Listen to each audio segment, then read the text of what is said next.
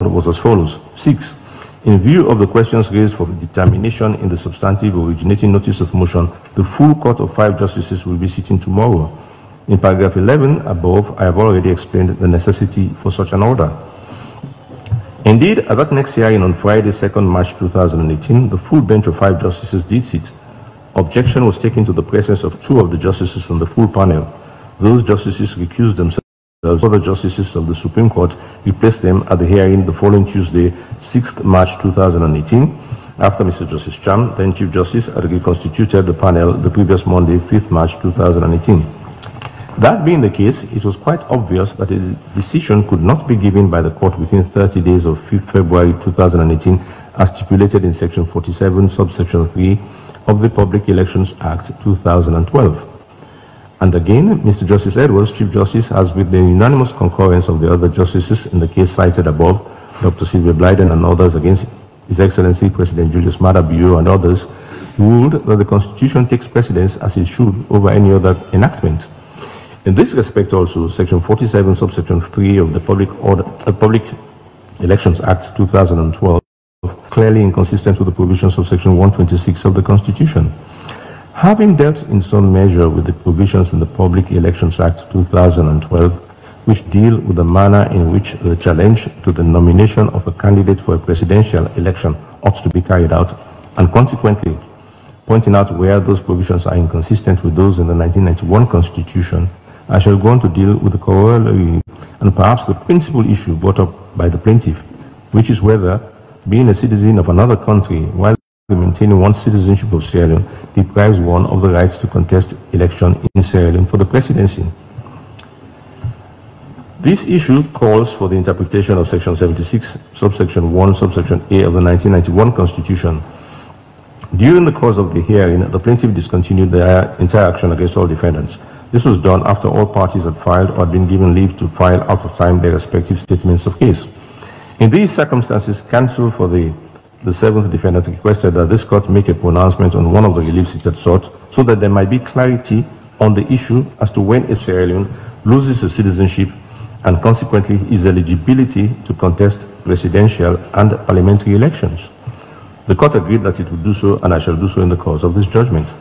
But first, it is necessary to set out the origins of the action and the course it took in this court, as this procedure would have some bearings on the issue of costs at the end of the day.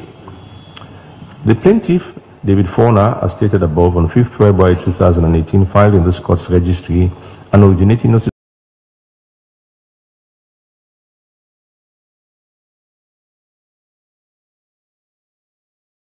of motion posing certain questions which, according to his solicitors and counsel, needed to be answered by the court, and if they were answered in a certain manner, several declarations were sought. The action was initially brought against Alhaji Dr. Kandeh Kolleh Yumkella, the Attorney General and Minister of Justice, the Chief Electoral Commissioner Mohamed Infa Ali Conte, and the National Electoral Commission. Later in the proceedings, as indicated above, on the application of counsel for the first defendant, Dr. Yumkella, and by order of this court, the other 3 defendants were added on, namely Dr. Dennis Bright, Chairman, National League, Francis Indova, Secretary General, National Gun Coalition, and the National Gun Coalition Party itself. The plaintiff asked this court firstly to interpret sections 41, 75, and 76 of the 1991 Constitution of Sierra Leone. Interpretation of those constitutional provisions will help determine 1. Whether a naturalized citizen of Sierra Leone is disqualified being elected as a member of parliament and thereby also disqualified to be elected president. 2. Whether a citizen of a country other than Sierra Leone, having become one voluntarily or otherwise, in brackets, or is under a declaration of allegiance to such a country, is disqualified from being elected a member of the Sierra Leone parliament and consequently disqualified to be elected president. 3. If the answer to question 1 is in the affirmative, what is the effect in law of a naturalized citizen running for election as a member of parliament and consequently for the office of president? 4. If the answer to question 2 is in the affirmative, what is the effect of such a citizen running for parliament and also for the office of president? Secondly, the plaintiff posed for determination by this court the interpretation of sections 5 and 7 of the Sierra Leone Citizenship Act 1973 as amended by Act number 11 of 2006. First question posed was whether upon the proper construction of sections 10 of the Section 10 of the 1973 Act as amended, and before the coming into force of the Amendment Act in 2006, a person having Sierra Leone citizenship and any other citizenship as one at the same time by operation of law ceased to be a Sierra Leonean. 2. Whether upon a proper interpretation of Section 11 of the 1973 Act as amended and before the coming into effect of the 2006 Amendment Act, a person upon attaining the age of 22 years, being a citizen of Sierra Leone and also a citizen of another country by operation of the law, ceased to be a citizen of Sierra Leone. 3. If the answer to question 1 is in the affirmative, can such a person be eligible to contest parliamentary and presidential elections? If the answer to 2 is in the affirmative, what is the effect in law of a person who is already a citizen of Sierra Leone and also a citizen of another country? Can such a person be eligible to contest parliamentary and presidential elections? The plaintiff sought the following declarations. 1. That by virtue of sections 41, 75, and 76 of our 91 Constitution, no person shall be qualified to be elected a member of Parliament or President. He is a naturalized citizen of Sierra Leone. 2. That by virtue of sections 41, 75, and 76 of our Constitution, no person shall be so qualified to be elected a member of Parliament or President if he is a citizen of a country other than Sierra Leone, having become such a citizen voluntarily or is a declaration of allegiance to the other country. 3. That by virtue of sections 10 and 11 of the 1973 Act as amended and before the coming into force of the 2006 Amendment Act, a citizen of Sierra Leone who was also a citizen of another country ceased to be a Sierra Leonean. And 4. That if the declaration sought above are granted, the first defendant is disqualified to be elected a member of Parliament or President. The motion was supported by the affidavit of the plaintiff himself, deposed to sworn to also on 5th February 2018. Since the plaintiff withdrew the action, or was given leave to withdraw the action, rather, I shall not dwell on all the matters deposed to therein. I shall only set out and comment on those which may assist this court in making the declaration sought impliedly by the first defendant and expressly by the seventh defendant.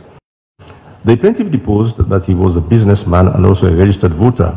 He did not declare his citizenship whether by birth or by naturalization.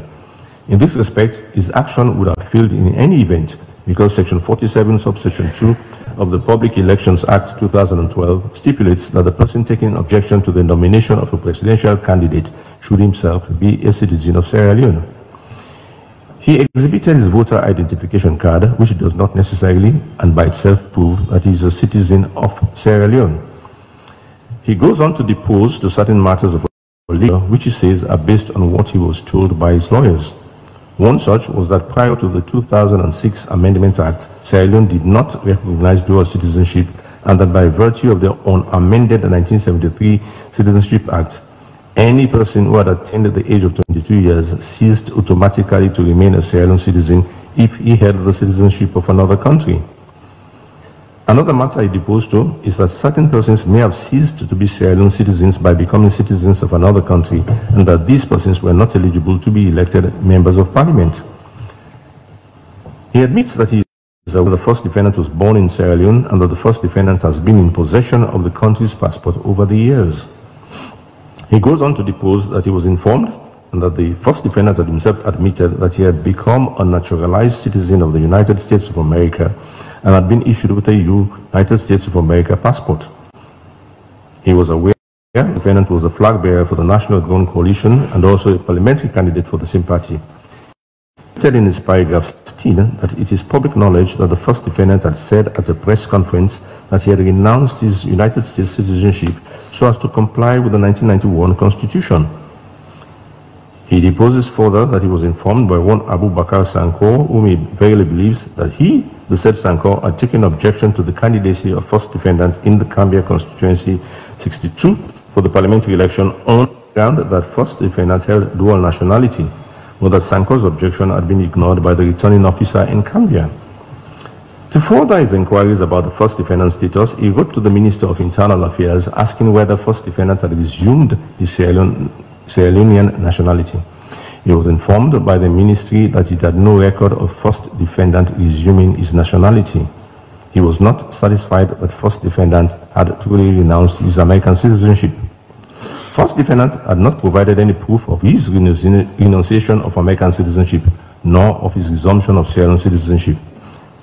In his paragraph 24, he deposes that I honestly believe the only reason why the first defendant has not produced his certificate of loss of nationality is because it does not in fact exist, and therefore his claim of renunciation of U.S. nationality is incorrect.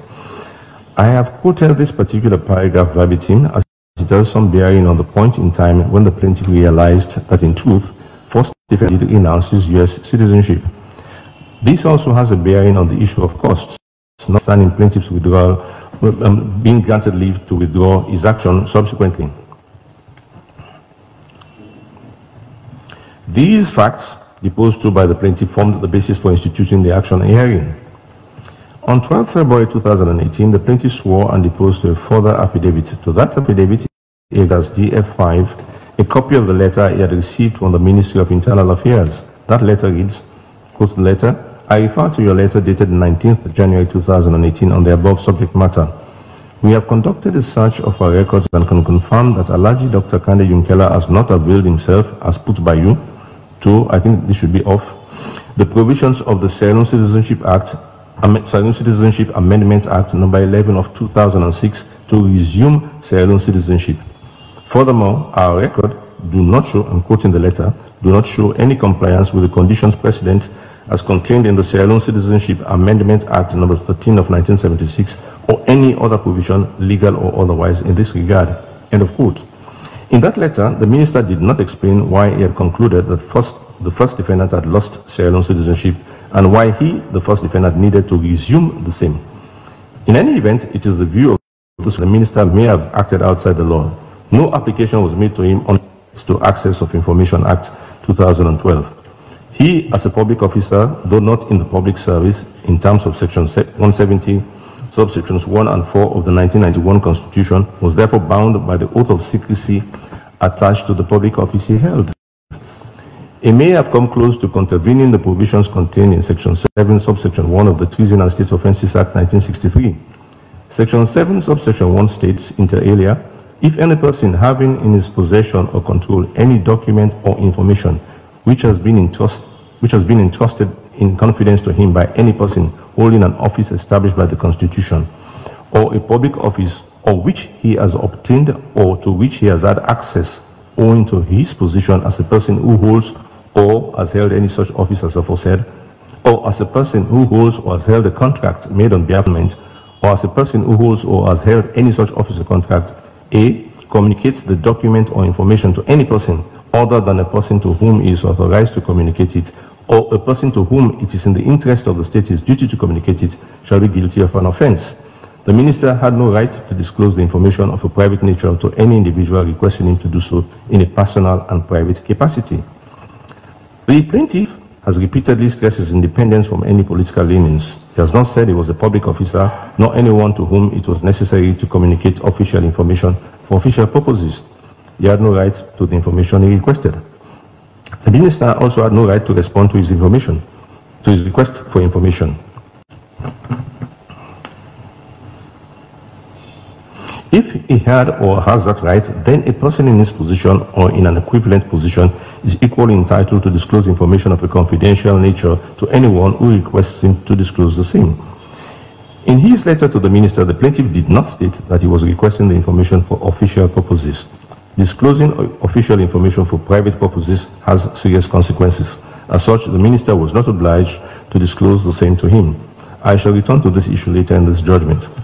Further, to show how wrong the minister, he certainly did not advert his mind to the Passport Act 1964, Act number 49 of 1964, as amended by Section 7 of the Interpretation Act Interpretation Note 1971, and by the Passports Amendment Act 1974, the latter adding on a new Section 8.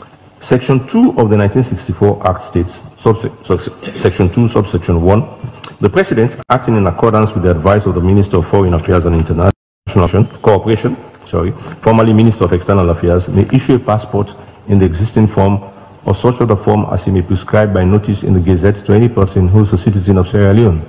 Subsection 2, where any person has either A, renounced his citizenship, or B, been deprived of his citizenship other than by order made under the provisions of the Sierra Leone Nationality and Citizenship Act 1962, since repealed by Section 28 of the 1973 Citizenship Act, his passport shall be withdrawn from him.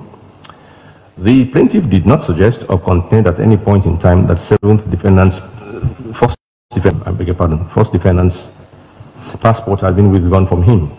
Neither did the minister in his letter to the plaintiff assert the same. On the contrary, the evidence available in the affidavit and statement of case of the first defendant shows that his passport has been renewed successively since 1980. Section 28 of the 1973 Citizenship Act also amended the relevant provisions in Section 1 of the in brackets Registration, Immigration and Expulsion Act 1965. Section 1 of the Non-Citizens Trade and Business Act 1969 and Section 4 of the Interpretation Act 1971, where the definition of native for the purposes of the Act is given. Further, the definition of native in the 1971 Act has been further by Section 3 of the 1976 Citizenship Act. The plaintiff deposed further to the state of the law in the United States relating to the naturalization process and what it entails, principally the renunciation of the nationality originally possessed by the applicant for naturalization.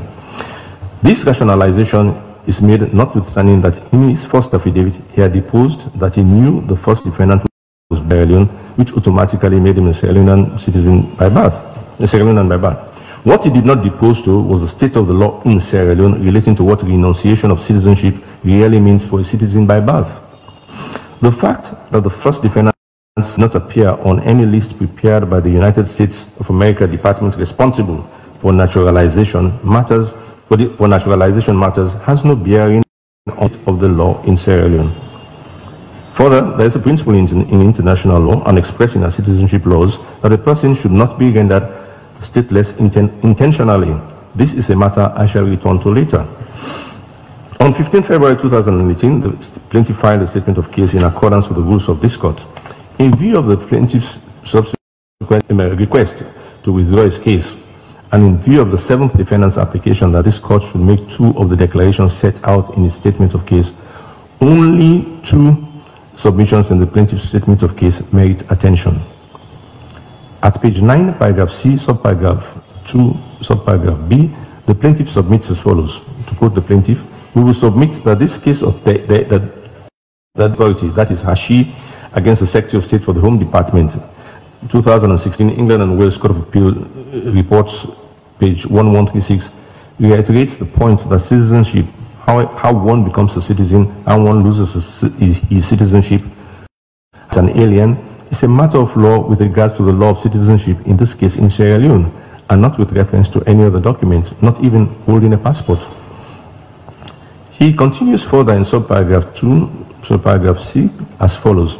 We will submit on the basis of the submissions above, the first defendant can only be deemed a citizen or non-citizen, or be deemed to have lost his citizenship, or be deemed to now be a Sierra Leonean in accordance with what the citizenship laws of Sierra Leone expressly prescribe, and not with reference to any other fact.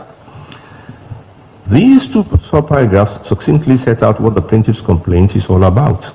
It is our view, and as I have stated in the opening paragraphs above, that our Sierra Leone Citizenship Act 1973, as amended in 1976, 2006, and finally in 2017 by Act number 3 of 2017, sets out the position clearly and requires no interpretation. It stipulates how one loses one's citizenship and how one regains it. The minister's letter exhibited by the plaintiff to his second affidavit was inaccurate in the conclusion reached therein. It was clearly tendentious and made without proper consideration of the law in question. It follows that contrary to the submission made by the plaintiff in subparagraph 2, subparagraph Q, at the same page 9 of his statement of case, It was not the duty of the third and fourth defendants to open an inquiry as to the current status of the first defendant once he had provided the appropriate required in the schedule to the Public Elections Act 2012. Making a false statement in the declaration for nomination is punishable as perjury.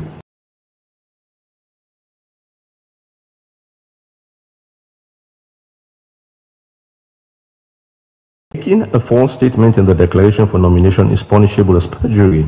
That would have been a matter for a person taking objection to first defendant's nomination as a candidate. Further, plaintiff has not, in all of the documents filed on his behalf, himself provided proof of his citizenship. He has merely exhibited his voter identification card. That is not by and in itself proof of citizenship. It follows also that the conclusions reached by the plaintiff at subparagraph 3, subparagraphs A and B on pages 9 and 10 of his making a false statement in the declaration for nomination is punishable as perjury. That would have been a matter for a person taking objection to first defendant's nomination as a candidate. Further, plaintiff has not, in all of the documents filed on his behalf, himself provided proof of his citizenship. He has merely exhibited his voter identification card. That is not by and in itself proof of citizenship. It follows also that the conclusions reached by the plaintiff at subparagraph 3, subparagraphs A and B on pages 9 and 10 of his statement of case are insupportable as of January 2018. The state of the law as to citizenship in January 2018 was as stated in the 1973 Act as amended in 1976, in 2006 and 2017 respectively. In his conclusions reached, the plaintiff conflated the meaning of ceasing to be a citizen and the renunciation of citizenship as one and the same thing. Ceasing to be a citizen is a passive act. You may have ceased to be one because of something you may have done or not done. But renouncing one's citizenship requires something to be done by both the person concerned and some other authority connected with the act of renunciation. If the further arguments advanced by the plaintiff in his subparagraph 3, subparagraph E and F, subparagraphs E and F are taken to their logical conclusion, it would mean that the first, having ceased to be a Sierra Leonean citizen for this and for all time by taking on American citizenship, would automatically become stateless once he relinquished or renounced his American citizenship. There is provision in our laws to prevent such an unfortunate consequence. In their haste, both the plaintiff and the Minister of Internal Affairs at the time omitted to advert their respective minds to this provision. In any event, and in order to provide clarity, one cannot in the nature of things cease to be a citizen by birth under Sierra Leone law. This has been clarified by the 2017 amendment to the 1973 Act. One cannot properly deny the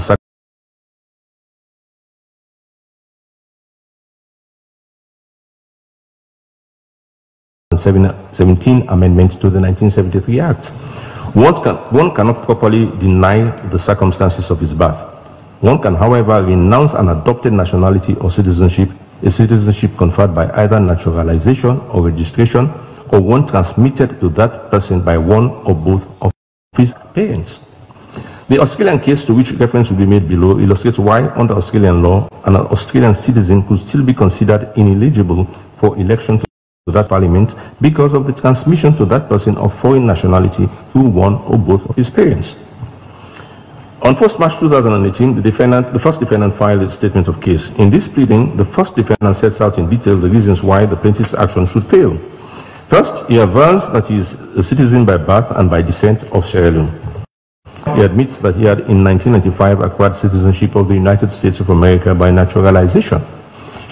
He effectively renounced that citizenship in November 2017, well before the nomination process for the 2018 elections began in January 2018. He had held a press conference to announce his renunciation to the whole world.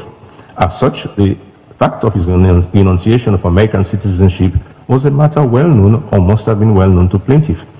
The plaintiff had earlier in his affidavit admitted that he was aware of the press conference and what transpired at that event.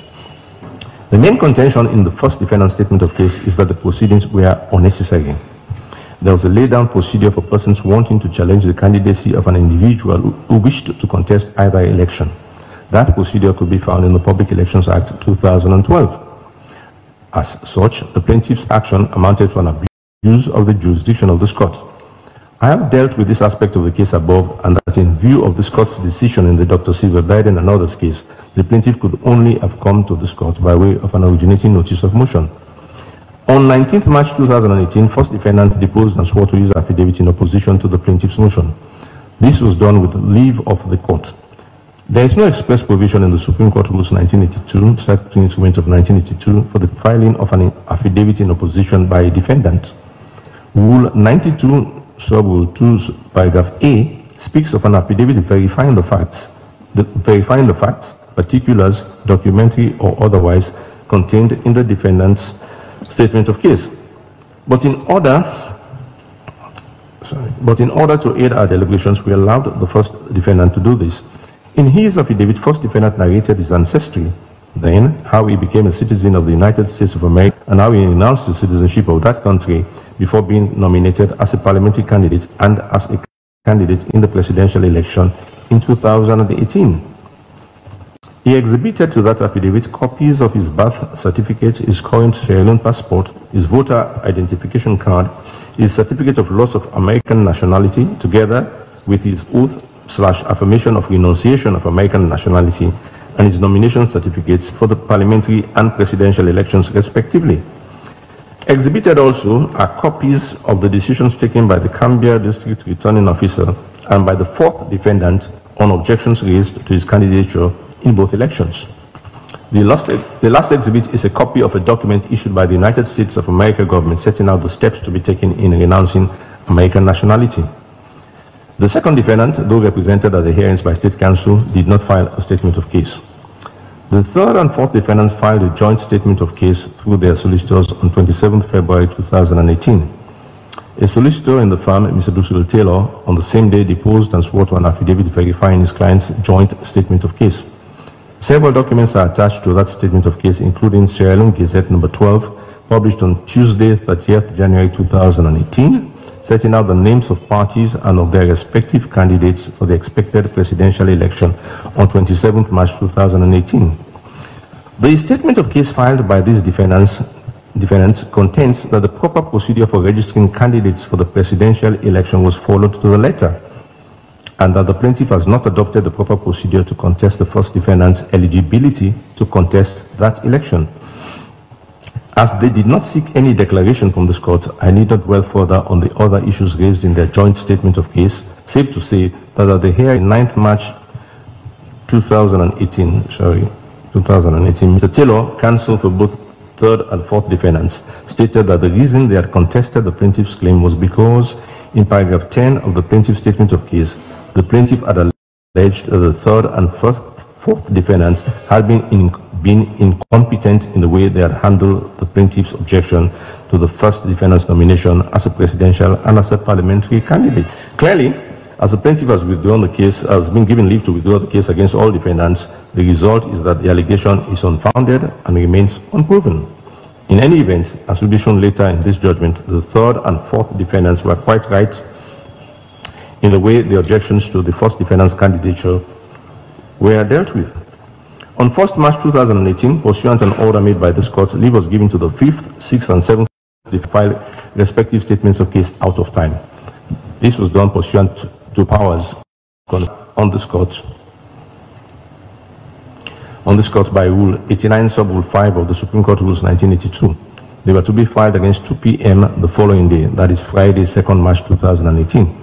The statement of case was on the 2nd of March 2018 filed on behalf of both 5th and 7th defendants. The 6th defendant did not file any. On the 2nd March 2018, counsel for the 6th defendant, Mr. Suleiman Banjo Tijansi II, applied for the recusal of Justices Solomon and Matthew Jones respectively. Both justices recused themselves the following Monday, that is 5th March 2018. The Honorable Chief Justice was requested to replace both justices. The court was reconstituted the following day, Tuesday, 6th March 2018, with Justices Alusain Sise and Sengo Koroma joining the panel of justices. A further extension of time was given for the 6th defendant to file a statement of case against 19th March 2018, and for any other defendant to file an amended statement of case against that date. Likewise, the plaintiff was given leave to file a reply, if necessary, against 21st March 2018, then adjourned to 28th March 2018. I must state for the record, and as explained above, that the court was forced to depart from the strict rules of filing because of the exigencies of the situation. The presidential election and also the parliamentary, city and local council elections, respectively, were due to be held and were held on Tuesday, 7th March 2018, the day after the court hearing. No candidate was able to gain 55% of the votes cast, and a runoff as required by law was fixed for Tuesday, 27th March 2018. The interlocutory orders granted by this court will not therefore necessarily be granted in future cases in the absence of such exigencies. Further, another challenge to the holding of the runoff election had to be heard by this court in the presence of myself, Justice Robert Thompson, Justice Supreme Court.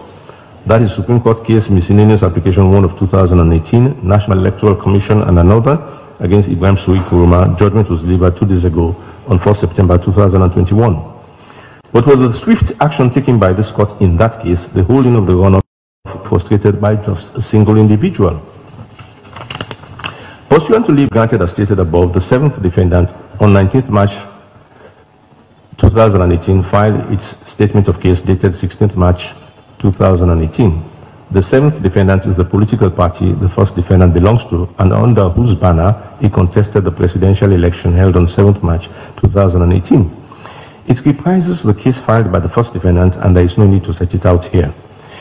It has been mentioned specifically because the 7th defendant's counsel, Ms. Jushu Sharif, has applied, as she was entitled to do, for a declaration to be made by this court in terms of paragraph 4 of that statement of case. It reads, paragraph 4, the 7th defendant submits that the question of the meaning and effect of sections 10 and 11 of the Sierra Leone Citizenship Act 1973 as amended, although of no direct relevance and interest to the first defendant in this particular case, and even though now repealed, is indeed of great moment and concern to the 7th defendant, which is a political party with obligations to promote and protect the rights and interests of its membership, whether in and out of Sierra Leone, and to the entire nation. The 7th defendant thus invites this Honorable Court not only to refuse to make the declaration H sought in the plaintiff's originating notice of motion dated 5th February 2018, but to rather declare that, to quote Ms. Jushu Sharif, any person who upon attaining the age of 22 years was or is a citizen of Sierra Leone and also a citizen of another country and did and does not by operation of law or any other means cease to be a Sierra Leonean. In this respect, the declaration sought by the 7th defendant is related not only to the provisions of the citizenship laws, also to the interpretation to be given to section 76, subsection 1, paragraph A of the 1991 Constitution, specifically that portion which reads as follows, to quote the provision, or is a citizen of a country other than Sierra Leone, having become such a citizen voluntarily, or is under a declaration of allegiance to such a country. The first defendant is clearly a citizen of Sierra Leone by birth, as the documents exhibited to his affidavit and to his statement of case clearly show. It is not therefore necessary to embark on an excursus into the eligibility to contest presidential elections of one who is a citizen by naturalization.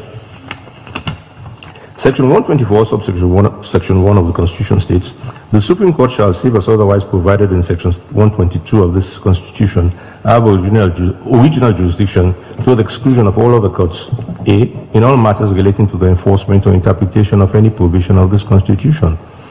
Section 122, subsection 1, confers appellate jurisdiction on this court and does not concern us here. However, Section 122, subsection 3 does. It states, for the purposes of hearing and determining any matter within its jurisdiction, and the amendment, execution, or the enforcement of any judgment or order made on any such matter, and for the purposes of any other authority expressly or by necessary implication given to it, the Supreme Court shall have all the powers, authority, and jurisdiction vested in any court established by this Constitution or any other law. As indicated in paragraph 40 above, Section 124, subsection 1 should be read subject to Section 122, sub 3. The general original jurisdiction is conferred in Section 124, subsection 1, but that constitutional provision does further to stipulate how the jurisdiction could be exercised. There was no need for that, as that had already been done in Section 122, subsection 3. Further, Section 145 of the Constitution established the Rules of Court Committee and sets out its purpose. Subsection 145(1) of established the committee. And subsection 145, subsection 2 sets out its duties as follows. Subject to the provisions of this section, the Rules of Court Committee may make rules of court for regulating the practice and procedure of all courts in Sierra Leone, which shall include rules relating to the prevention of frivolous and vexatious proceedings.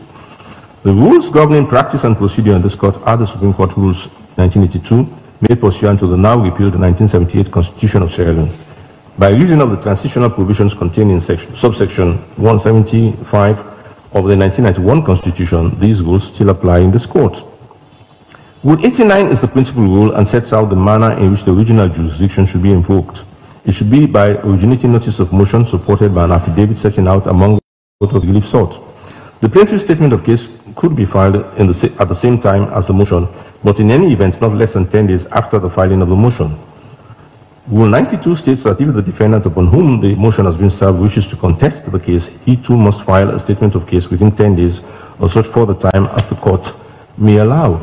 The statement of case shall contain inter alia the facts and particulars verified by affidavit which the defendant seeks to rely on.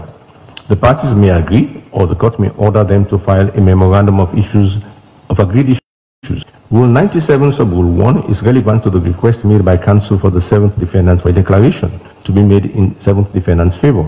It states, Rule 97 sub Rule 1, the court may, after considering the statement of the plaintiff's case and of the defendant's case, the memorandum of agreed issues and any arguments of law, decide to determine the action and give judgment in court on a fixed date without argument, or may appoint a time at which the parties shall appear before the court for further hearing of the action.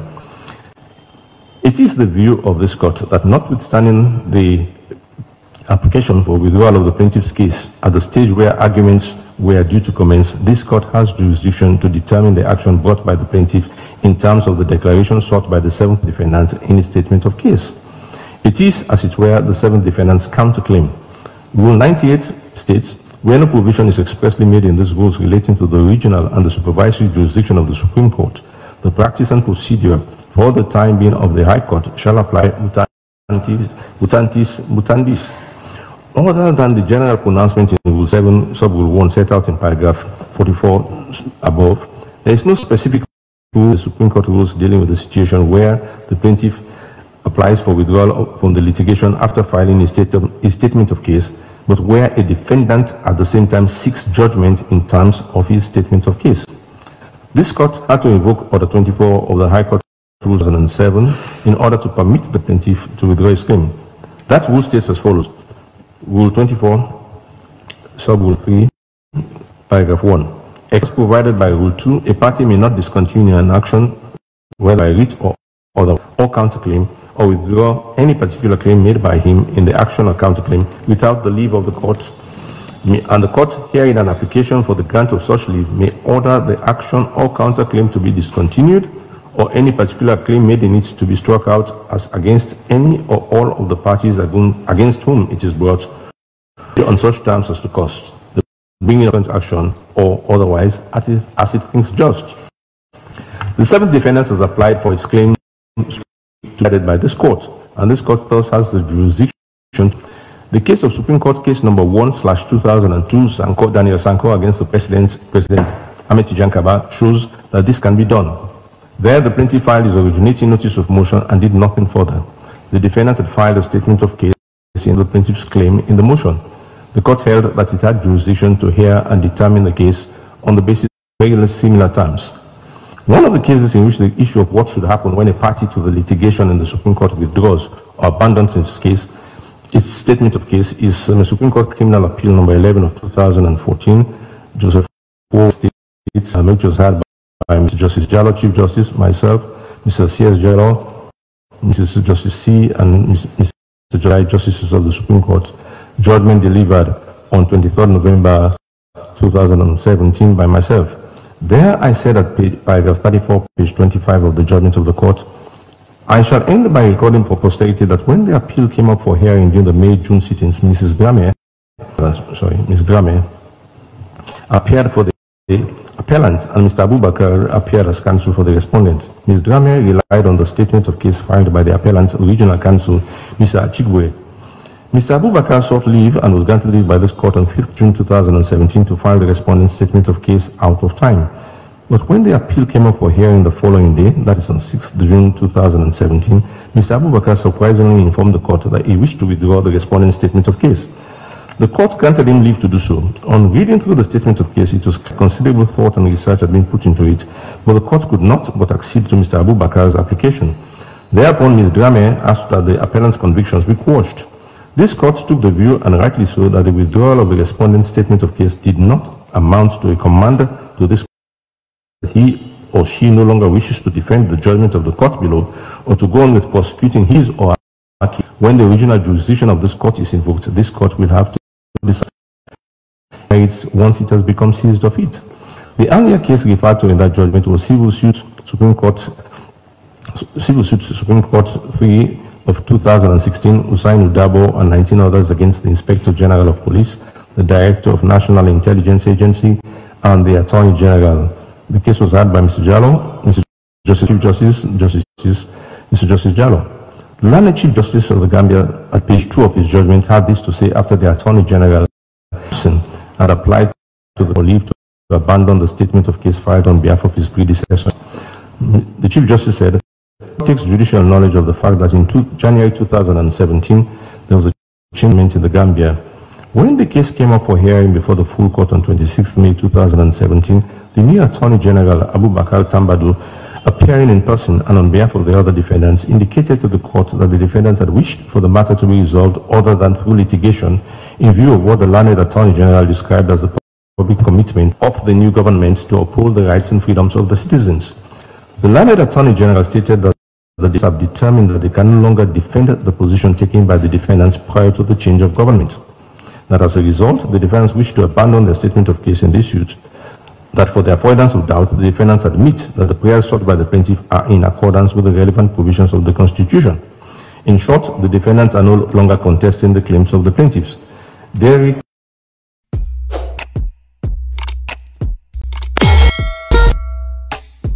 Yes, subscribe. You always dey watch we program them, but you not subscribe yet to the channel. All wetin you get for do, press this red subscribe button, and then you come over here and press this bell. So the bell option, press this one with all. It don't done. It no get for cost you anything. When you do this, na sign for show say you dey support we for make we do more. Thank you for your help for share this program. Yeah, God bless you.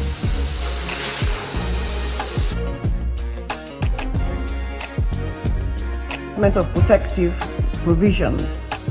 Those provisions are set out in section 16 to 27.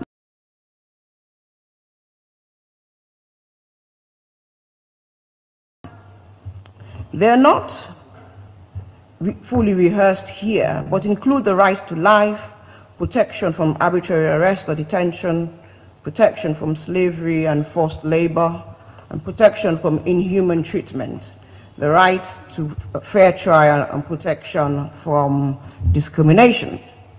Significantly, in the context of this matter, elections, whether parliamentary or presidential, do not fall under the protected provisions. Section 28(6) provides that when this court is dealing with a referral that concerns any of the protected provisions, it shall consist of, and I quote, not less than 5 justices, end of quote. Inconsistency between the two. I now turn to section 1 of the Constitution. This section sets out the powers of this exercise in its jurisdiction. It states, and I quote, a single justice of the Supreme Court acting in its criminal jurisdiction and 3 justices of the Supreme Court acting in its civil jurisdiction may exercise any power vested in the Supreme Court not involving the decision of a cause or matter before the Supreme Court, save that in criminal matters, if any such justice is refused or grants in the exercise of any such power, any person affected thereby shall be entitled to have the application determined by the Supreme Court constituted by 3 justices thereof, and B, in civil matters, any order, direct decision made or given by the three judges in pursuance of the powers conferred action may be discharged or reversed by the court constituted by 5 justices thereof. End of quote. Section 47(3) of the PEA 2012 is civil, not criminal. However, before considering the impact of Section 126 of the Constitution on it, we must first determine whether an objection brought under Section 47(3) is an interlocutory matter. I observe in passing that Section 126 is an exception to the requirements of Section 1212 because it permits the business of the court to be conducted by a single judge instead of 3 when dealing with interlocutory criminal matters. Under the PEA 2012, the jurisdiction for determining an objection against the nomination of a candidate is conferred upon the Supreme Court. If the court upholds the objection, then this is of the issue, and the court must then the presidential candidate concerned to be disqualified from contesting the presidential election pursuant from Section 47(4) of the PEA 2012. It follows from the above that in dealing with an objection on the 47(3) of the Supreme Court, on the 47(3), the Supreme Court is not dealing with interlocutory matter, but is acting in furtherance of a jurisdiction expressly conferred upon PEA 2012 as permitted by Section 122 of the Constitution, and as such, its decision is final. Notwithstanding that this is not an interlocutory matter, it is clear that when dealing with such matters, there can be no question of inconsistency or incompatibility unless 3 justice panels to deal with a matter concerning a protective provision. The fact that a decision by a panel of 3 may be varied, discharged, or reversed by a panel of 5 reflects the interlocutory matter is not decisive of an issue and allows for the matter to be revisited before the hand is finally determined if there are compelling reasons to do so. Our Constitution is not unique in this regard. By virtue of Section 121 of the 1990 Constitution of Ghana, the court consists of the Chief Justice and not less than 9 justices. This is the equivalent of our own Section 1221. The equivalent of our 1212 is Section 1282, which states that the Supreme Court is, and I quote, duly constituted for its work by not less than 5 Supreme Court justices, except as otherwise provided by Article 3 of this Constitution. End of quote. Section 133 is a provision of review of decisions, a provision which we do not have in our own Constitution. However, Section 134 is of our Section 26. A single justice of the Supreme Court may exercise power vested in the Supreme Court not involving the decision of the cause for the Supreme Court, save that in criminal matters a litigant may go before a panel of 3 justices, the same as for our civil matters when the decision may be very charged or may be. Similarly, in Kenya, Constitution of Kenya 2010, this court consists of the Chief Justice, the Deputy Chief Justice, and 5 other justices. See Section 161. Section 132 is the equivalent of our Section 1212.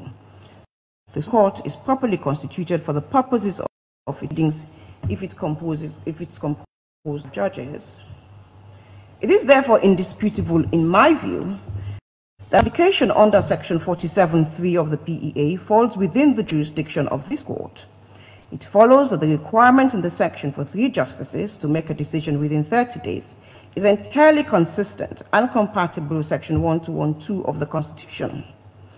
For the purposes of the calendar, speedy and efficient disposal of our applications and challenges are extremely important. This is not inconsistent with the ruling of this court in the case of Dr. Sylvia Blyden, Dr. Samira Kamara, and numbers 6 of 2008 and 7 of 2008, that the route to invoking the original jurisdiction of the Supreme Court is by originating notice of motion. The fact that the Supreme Court rule states that the filing should be done within 10 days does not mean that parties should wait until the 10th day to file.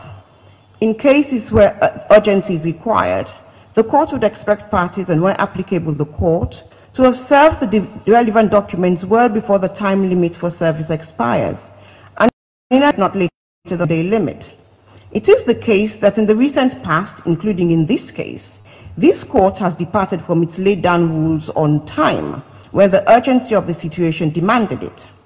When the court is dealing with a matter which by law it needs to rule upon within 30 days, then time limits will be strictly enforced so that the court has at most 10 days to consider and deliver its ruling. The issue here is not the process, but rather the substance of the relevant and applicable sections. I shall now turn to the matters raised by the parties, and I shall confine myself to the following. A, the plaintiff's reason for withdrawal of his action, as stated in his affidavit sworn to on the 28th March 2018 and attached to his notice of motion. B, the request by the seventh defendant to determine the order prayed for in of the plaintiff's original notice of motion, regardless of his motion for withdrawal, and Section 61A of the Constitution 1991.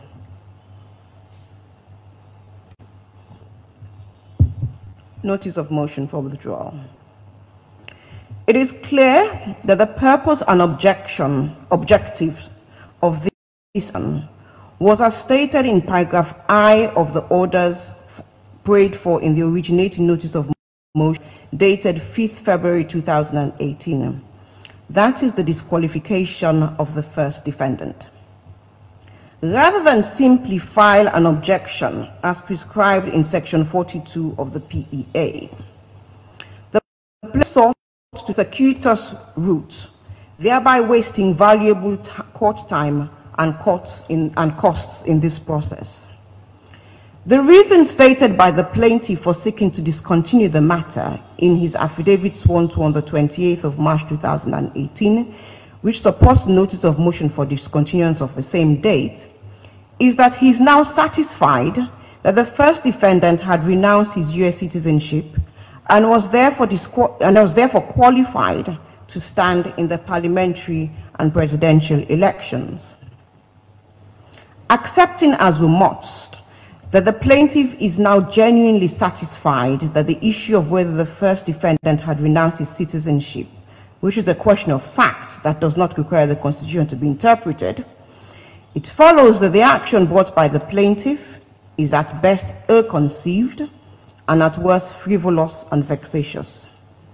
It is clear that the plaintiff did not need the court's interpretation of the various sections of the Constitution and the Sierra Leone Citizenship Act 1973 as amended when he filed his originating notice of motion dated 5th February 2018.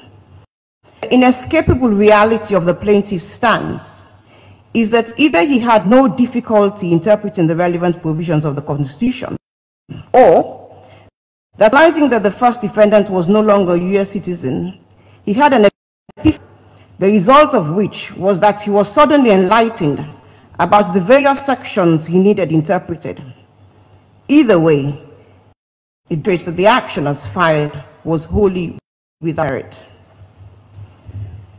It ought not to need stating that the courts in general and the court in particular should not be used as a political weapon in order to achieve gain. The rule of law and effective democracy require strong and independent institutions, of which this judiciary is and must be seen to be one. The court must therefore guard against attempts to abuse its process for the sake of political expediency, disguised as an application for interpretation. It will not have escaped the attention of most right-thinking that the very topic of this action, nationality and citizenship, was toxically divisive and menacing at a time when national cohesion and good citizenry was most important.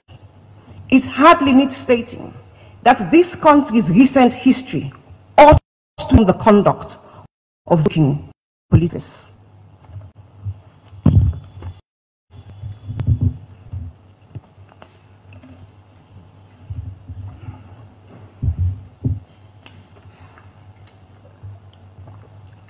the determination of paragraph H of the plaintiff's originating notice of motion. The defendants have all stated in open court that they are not averse to the discontinuance subject to costs. The second defendant, though represented, made no representations, nor was any case on his behalf. However, the seventh defendant has asked that, given the importance of the matters raised, the court should determine the order prayed for in paragraph H of the plaintiff's originating notice of motion and make a declaration as follows. I quote, "Any person who upon attaining the age of 22 years or is a citizen of Sierra Leone and also a citizen of any other country did and does not by operation of law or any other means cease to be a Sierra Leonean," end of quote.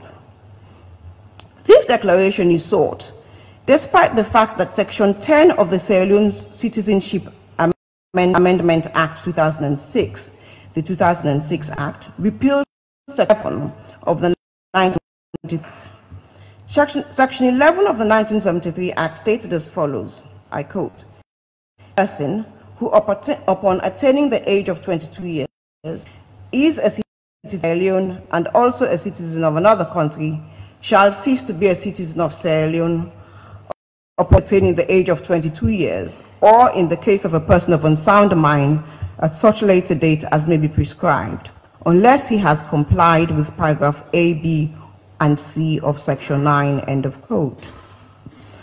For reference, Section 9 deals with citizenship by naturalization. Section 10 of the 2006 amendment reads as follows, I quote, "A citizen of Sierra Leone may hold the citizenship of another country in addition to his citizenship of Sierra Leone," end of quote. As stated above, this amendment repeals the aforementioned Section 11 of the 1973 Act. Counsel for the seventh defendant, however, urged this court to deal with the issue because the seventh defendant is a political party, I quote, "with obligations to promote and protect the rights and interests of its membership, whether in or out of Sierra Leone, and to the entire nation." End of quote. As a matter of law, where there is an act of parliament that changes previous legislation, unless the new legislation preserves particular sections of that previous legislation, then the supervening legislation overrides the previous law, and this court will not entertain a futile consideration of provisions that have no relevance or applicability to the law as it currently stands.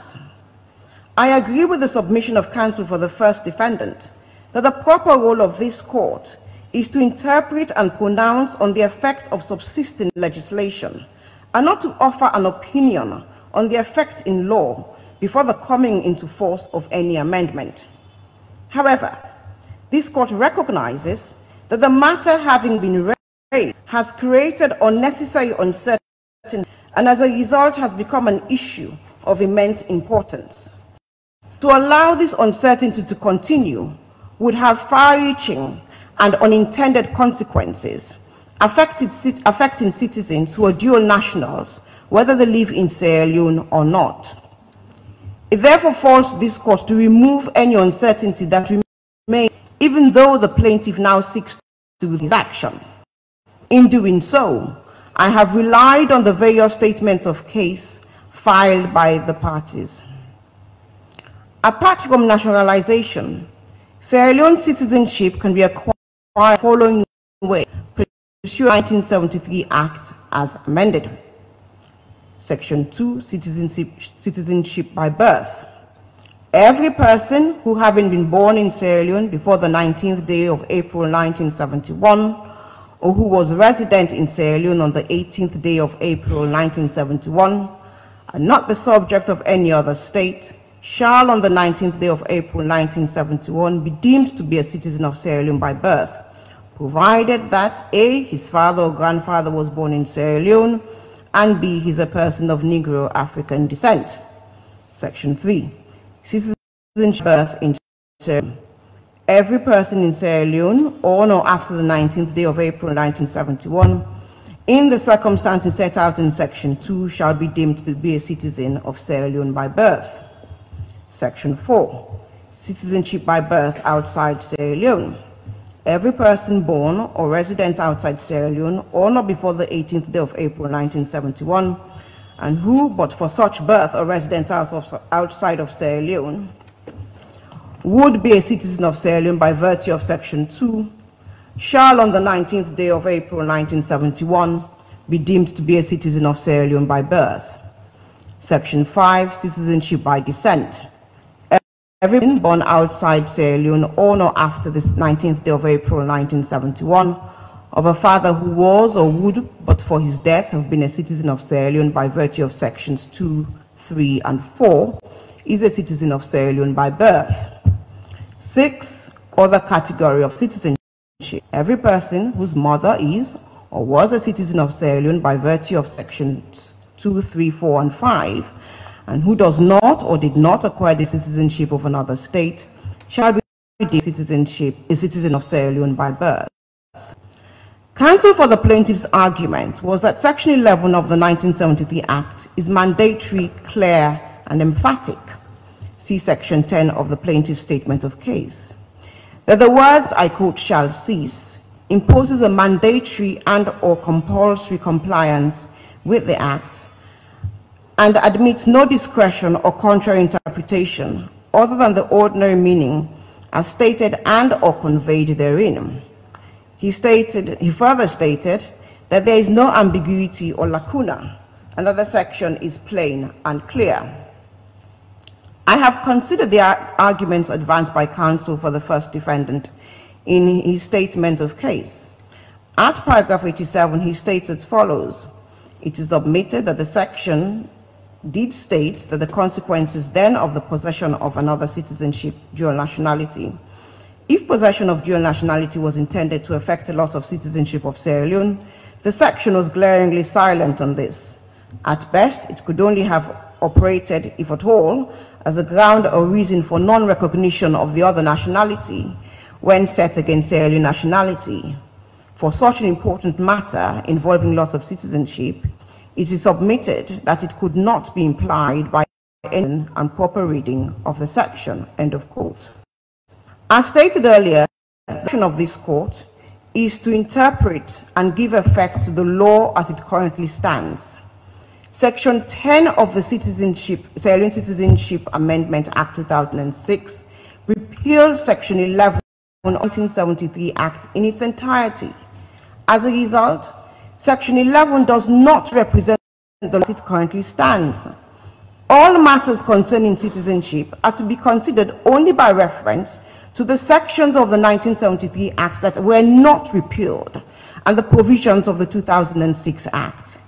It follows that the provisions of the Section 11 of the 1973 Act are obsolete and require no interpretation or guidance from this court.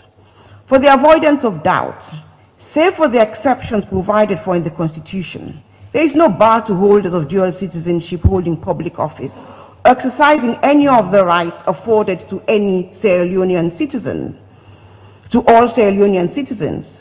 Those rights are clearly set out in both the 1973 Acts, that is the unrepealed sections, and the Amendment Act of 2006. Therefore, in the circumstances of this case, the declaration sought is unnecessary. A consideration of Section 11 of the 1973 Act would only be necessary if, which it is not the case and is unlikely to ever be the case, the court was being invited to consider an election that had taken place prior to Section 11 being repealed. I shall now turn to Section 176(1)(a) of the Constitution. I will address the issue that exercised much debate in the run-up to the elections and which formed the basis of the answer sought in A to 4 and the declaration sought in paragraphs C, D, E, and F of the originating notice of motion. Namely, whether Section 76(1)(a) of the Constitution disqualifies Sierra Leoneans who hold dual citizenship from standing for Parliament. I address this issue because, as I said in paragraph 26 above, this matter having been raised is of importance. Additionally, this action is no ordinary action. It is not an appeal that can be abandoned or an issue which raises a question of fact that can be settled. This is a fundamental constitutional issue which raises serious questions for the democracy of this country. It would therefore be a serious failing of this court if we allowed the application for withdrawal without expressing an opinion on this important issue.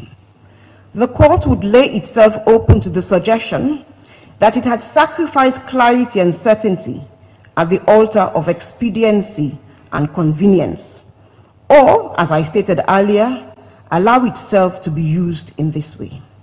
Further, it is in my view that the issue raised in the declaration sought by the seventh defendant, a political party, can only be addressed and dealt with decisively by consideration of Section 76(1)(a).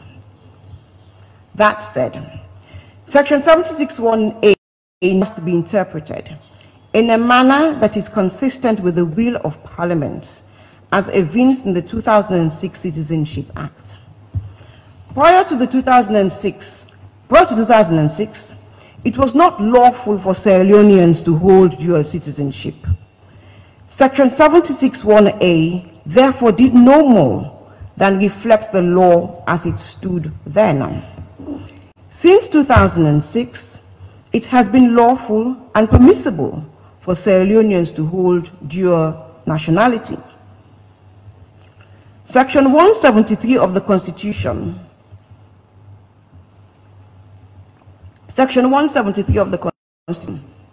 foreshadowed that the law concerning citizenship might change, and provided that any, and I quote, act relating to citizenship should be amended, repealed, reenacted, or replaced, unless the bill in such amendments, reenactment, or replacement is supported at the final vote thereupon by the votes of not less than 2/3 of the members of Parliament, end of quote. This is just as well, because our constitution is unique in that, unlike so many others in Africa, it does not deal with citizenship and the qualifications for attaining such. The significance of Section 173 is that it allows Parliament's constitutional provisions. It allows Parliament to amend constitutional provisions, and when this happens, the pertinent provision, in this case 76(1)(a), is superseded by the new provision. Section 76(1)(a) is therefore subject to the relevant provisions of the Citizenship Act 2006, assuming, as we must, that 2/3 of the members of Parliament voted to enact it. This court has in the past adopted the purposive approach to statutory interpretation in interpreting other sections of our Constitution. See Charles F. Magai versus S.E. Bearer and another, S.E. 2 of 2007, 3rd August 2007, unreported, per U.H. Tijanjalo, JSC. See also Sierra Leone Enterprises versus Attorney General and Minister of Justice, S.E. 4, 2005, 18th July 2008, unreported. In the latter case, Rhodes Viver, JSC, relied on the Privy Council decision in AG of the Gambia versus Momodu Job, 1984, Appeal Cases 689, at page 700. There, Lord Diplock stated inter alia, I quote, "A constitution, and in particular that part which protects and entrenches fundamental rights and freedoms to which all persons in the state are to be entitled, is to be given a generous and safe construction," end of quote.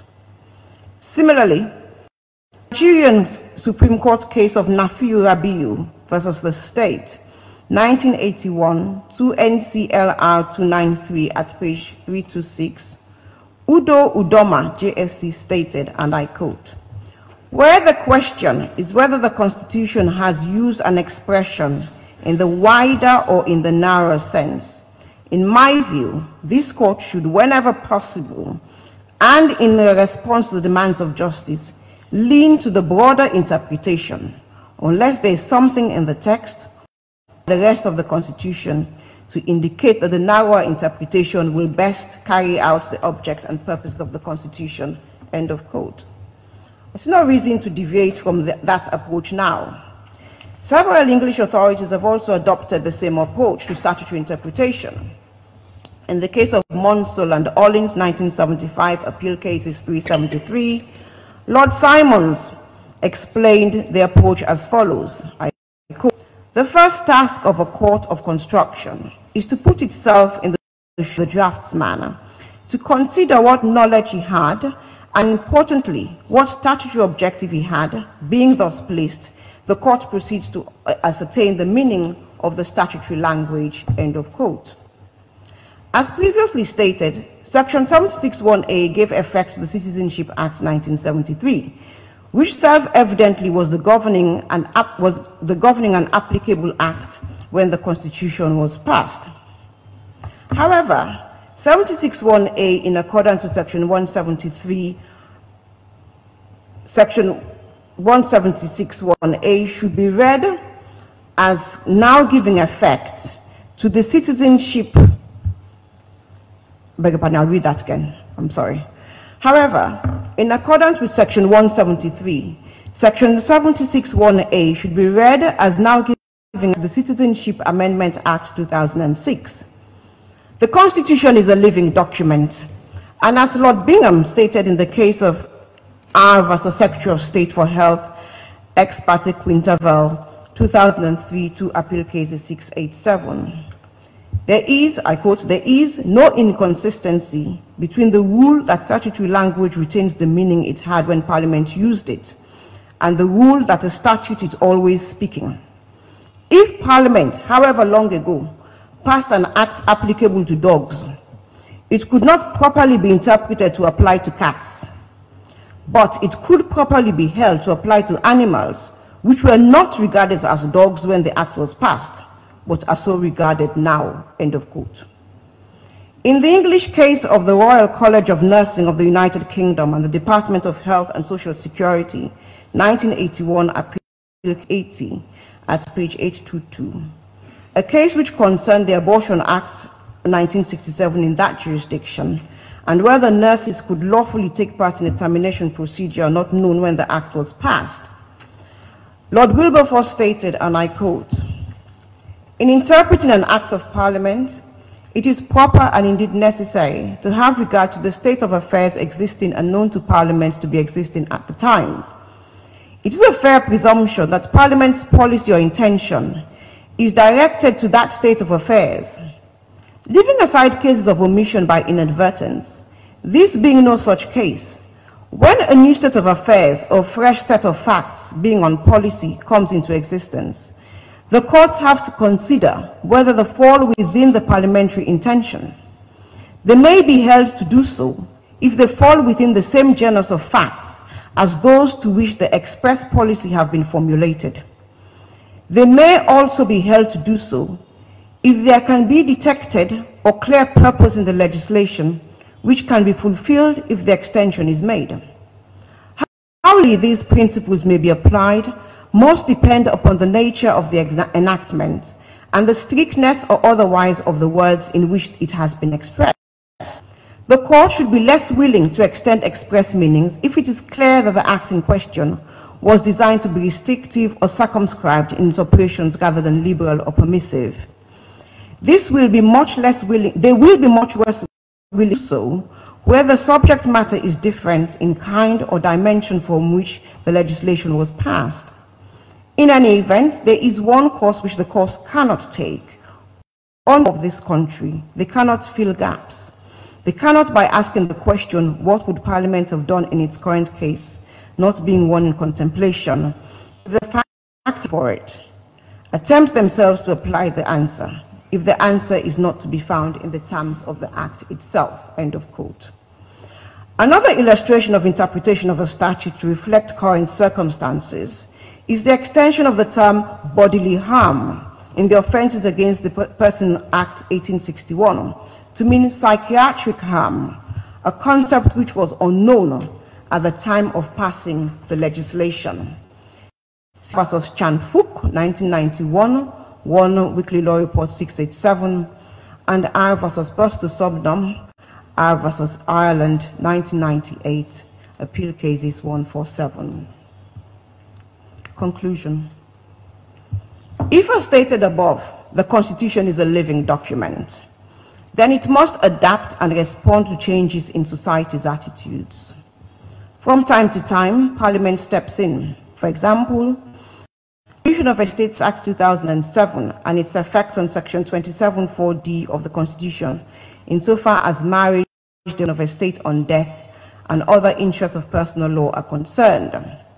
And more recently, the past Abolition of Death Penalty Act 2021 for certain offences, murder, treason, robbery with aggravation, and its effect on 16(1) of the Constitution. The same can be said for the 2006 Act. It could not surely have been the intent of Parliament to give to some of its citizens a right whilst living in place positions which deprive them of the benefit of that same right. On the occasions where Parliament does not act, this court must step in to ensure that the Constitution or any enactment is interpreted to reflect society's evolution and progressive attitudes, particularly towards gender, tribe, religion, race, or citizenship, so that no one group or part of a group is left out of an inclusive society. In doing so, this court must be careful to ensure that it is not making any new law, but merely interpreting that which already exists in a manner consistent with the will of Parliament. It follows that the changes by the 2006 Act are in accordance with the Constitution. The 2006 Act does not restrict the rights of any category of citizens and self-evidently does not discriminate against any citizen who holds dual nationality. Section 76 of the Constitution must be considered in the light of Section 173, which gave Parliament the discretion to legislate in respect of matters concerning citizenship. Parliament, in its wisdom, has decided that it should not be unlawful for Sierra Leoneans to hold another nationality. The mischief against which Section 76(1)(a) was aimed is no longer in existence. Indeed, what was once unlawful is now lawful. It follows, a fortiori, that there is no automatic disqualification by virtue only of holding dual or multiple citizenship. The effect is that the disqualification of Sierra Leonean citizens who volunteer citizenship of another country by virtue of Section 76(1)(a) is now only relevant to elections conducted before the 2006 Act was passed. If it needs stating, the law as it now stands is that Sierra Leonean citizens who are voluntarily citizens of another country are no longer disqualified from standing for Parliament. The only citizens with dual nationality excluded under Section 76(1)(a) are naturalized citizens, given that only citizens other than naturalized citizens are qualified under Section 75. Gentlemen, I'll have to go over that again, please. The only citizens with dual nationality excluded under Section 76(1)(a) are naturalized citizens, given that only citizens other than naturalized citizens are qualified under Section 75 of the Constitution. To such time as Parliament amends the law, this disqualification remains in force. Thank you.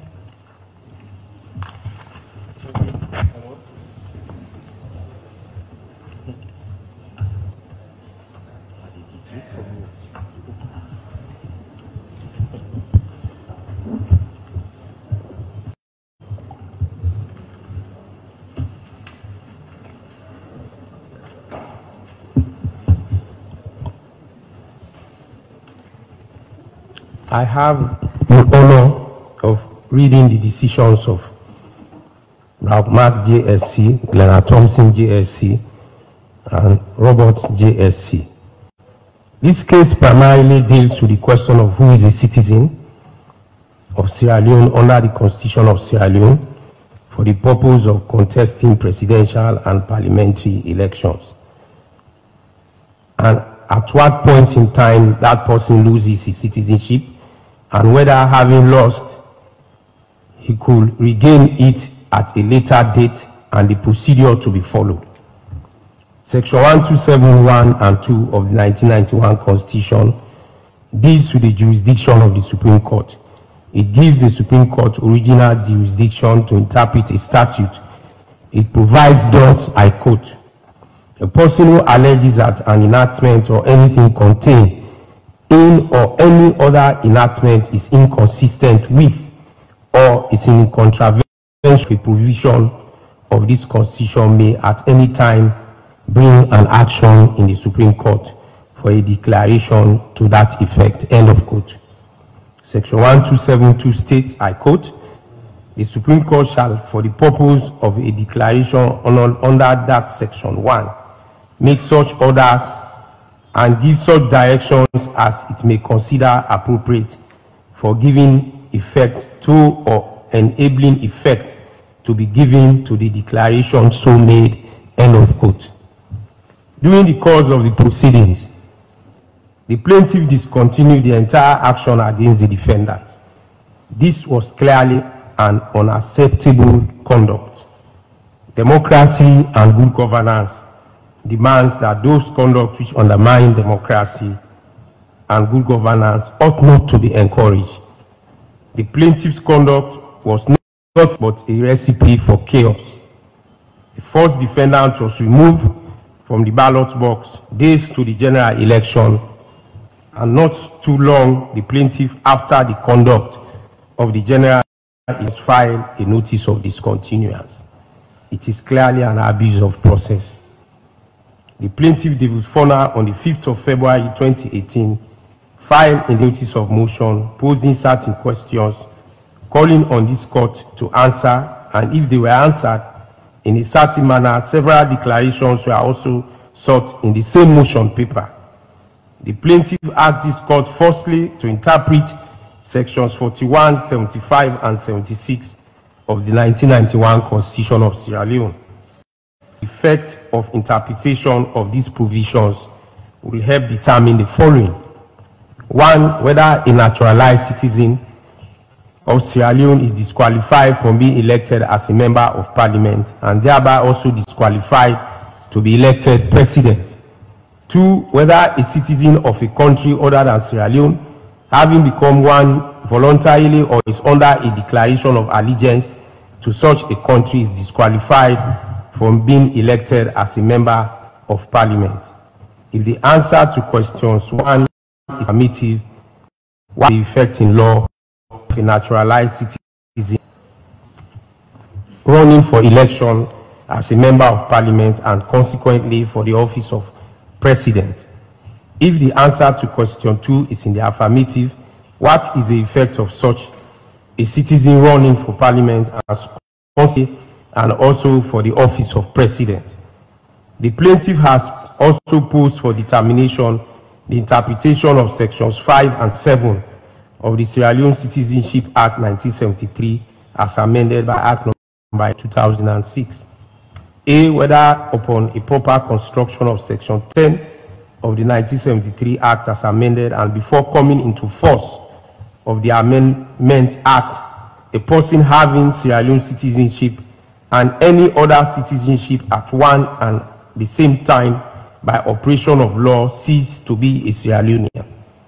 B, whether upon interpretation of section 11 of the 1973 Citizenship Act as amended before the coming into effect of the 2000 Amendment Act, upon attaining the age of 22 years, being a citizen of Sierra Leone and also a citizen of another country by operation of law, cease to be a citizen of Sierra Leone. If the answer to question 1 is in the affirmative, can such a person be eligible to contest parliamentary and presidential election? The plaintiff sought the following declarations. 1, that by virtue of section 41, 75, and 76 of our Constitution of Sierra Leone, no person shall be qualified to be elected as a member of parliament or president if he is a naturalized person. 2. By virtue of section 41, 75, and 76 of our Constitution, no person shall be qualified to be elected as a member of parliament or president if he is a citizen of a country other than having become a citizen voluntarily or is under a declaration of allegiance to the other country. Virtue of section 10 and 11 of the 1970 Act, a citizen of Sierra Leone who was also a citizen of another country ceased to be a Sierra Leonean. Defendant on March 2018 filed a statement of case. In summary, it contains several averments, and in particular, he avers he is a citizen by birth and descent. He further averred that he acquired in 1975 a U.S. citizenship, but renounced it in November 2017, long before the 2018 elections. He supported this by filing an affidavit on the 19th of March 2018 verifying same. He attached to his affidavit documents such as his birth certificate, his current Sierra Leone passport, his certificate of American nationality, together with his oath and affirmation of renunciation of American nationality and nomination certificates for parliamentary and presidential elections. There is no statement of case by the second defendant. The third and fourth defendants filed a joint statement of case. The seventh also filed a statement of case. This court, 1st of March 2018, ordered the statement of case to be filed in respect of the 5th, 6th, and 7th defendants. The declaration sought by the 7 defendants referred to not only the provisions of the laws, the citizen laws, but also the interpretation of section 75(1)(a) of the 1991 Constitution, section 76(1)(a) of the 1991 Constitution. The 7 defendants' argument is that a naturalized citizen cannot contest for membership of parliament. His submission is grounded on constitutional provisions, section 76(1) of the 1991 Constitution, which provides thus, I quote, "Person shall be qualified for election as a member of parliament, A, if he is a naturalized citizen of Sierra Leone or a citizen of a country other than Sierra Leone, having become such a citizen voluntarily or is under a declaration of allegiance to such a country. Upon a plain and literal read provision of the Constitution, it is arguably the case that no person qualified for election as a member of parliament where he is a naturalized citizen of Sierra Leone or a citizen of a country other than Sierra Leone, such citizenship having been obtained voluntarily or the individual in question is under a declaration of allegiance to such a country. It is safe to conclude that at the time the 1991 Constitution was enacted, the concept of dual nationality was not part of the laws of Sierra Leone. The 1973 Citizenship Act. Under the 73 Citizenship Act, Section 2 provides every person who having been born in Sierra Leone before the 19th day of April 1971 and not the subject of any other state shall on the 19th day of April 1971 be deemed to be a citizen of Sierra Leone by birth, provided A, his father or his grandfather was born in Sierra Leone, B, is a person of Negro African descent, that any person of Sierra Leonean parentage who carries a foreign citizenship and is past the age of majority was automatically deemed to have lost their Sierra Leonean citizenship, in quote. The effect of the 73 legislation was twofold. Firstly, it provided the manner in which citizenship was acquired, and it also made provision for the manner in which citizenship was automatically lost in a situation where a person who had acquired citizenship by Section 2 loses that citizenship where he is a subject of another state and or carries a foreign citizenship after the age of 21. where such citizenship is lost in a manner provided for under the plain intention of Parliament was that a non-citizen cannot qualify for membership of Sierra Leone Parliament. The Sierra Leone Citizenship Amendment Act 2006. This was an act of Parliament that was enacted to amend the Sierra Leone Citizenship Act of 1973. The effect of the amendment of this act is that citizenship is no longer lost or deemed to be automatically lost by acquisition or possession of citizenship of another state. The provisions of Section 75 are subject to the provisions of Section 76 only in respect to limited category of citizenship acquired otherwise than by birth. The rules of statutory interpretation require words to be given their natural or ordinary meaning without putting on it. Its true construction by way of the literal rule, a citizen of Sierra Leone as provided for in Section 75 for the purposes of Section 75, notwithstanding that he is a citizen of a country of another, and that he is a citizen of a country other than Sierra Leone, having become such a citizen voluntarily or is under a declaration of to such a country. A citizen of Sierra Leone acquired his citizenship by registration and naturalization, arguably excluded provisions of Section 75 and 76 from being eligible to contest for membership of Parliament. Purposive approach to statutory interpretation. Lord Simon explained the purposive approach to Sell and Orleans 1975 Appeals 373 in this quote, the first of a court of construction to put itself in the of the draftsman to consider what knowledge he had an important statutory objective had. End of quote. Being thus placed, the court proceeds to ascertain the meaning of statutory language. This is sometimes referred to as the appeal to statutory interpretation. In Leader and Duffy, 10 appeal cases to Lord Halsbury, Lord Chancellor remarked, I quote, "But I add, you must look at the of the instrument as a whole in order to give it effect, if it's possible to do so, to the intention of the framers of it." Lord Justice Law's Court of Appeal in Oliver Ashworth Holdings Limited and Ballard Kent Limited, 1999, to All England Law Reports at page 799 had this to say: "It is nowadays and perhaps it always was to seek to draw a rigid distinction between literal purposive approaches to the interpretation of acts of Parliament. The difference between the purposive and literal construction is in truth one of degree only. The real distinction is the balance to be struck.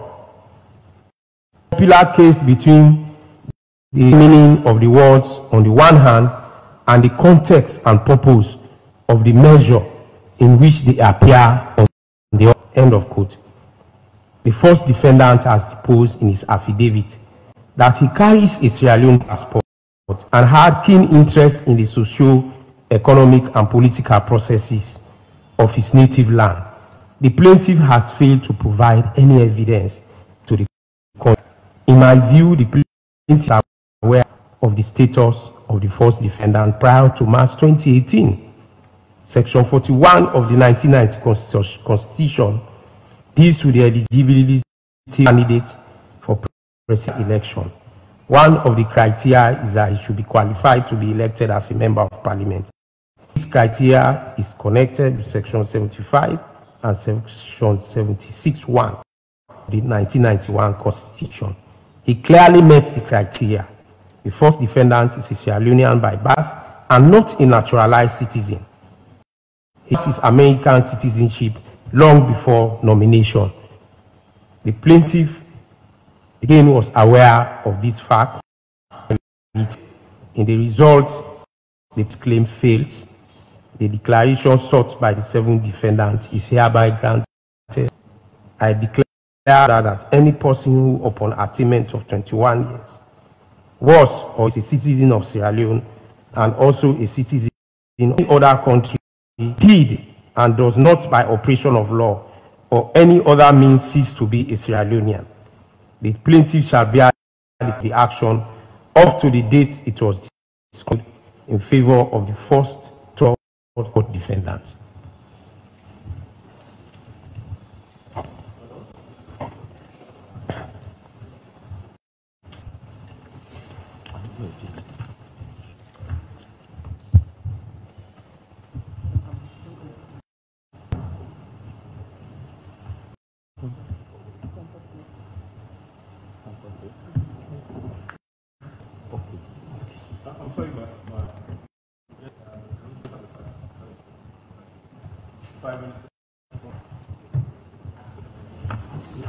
Just for 5 minutes, please.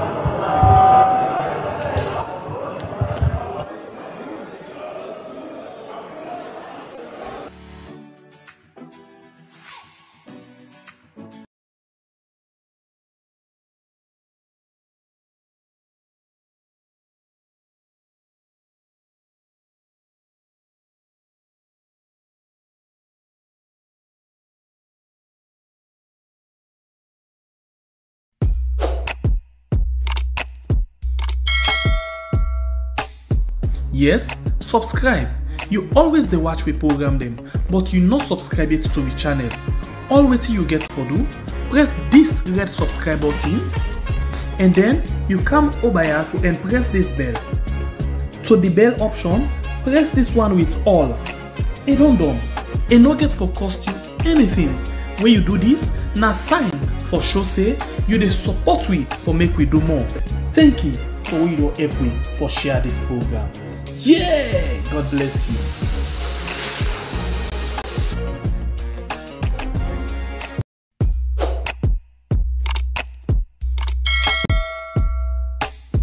Yes, subscribe.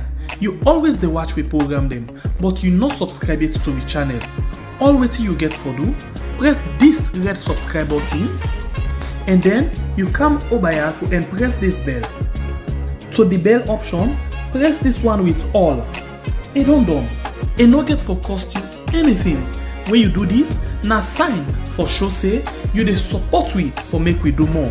Thank you for we don help we for share this program. Yeah, God bless you.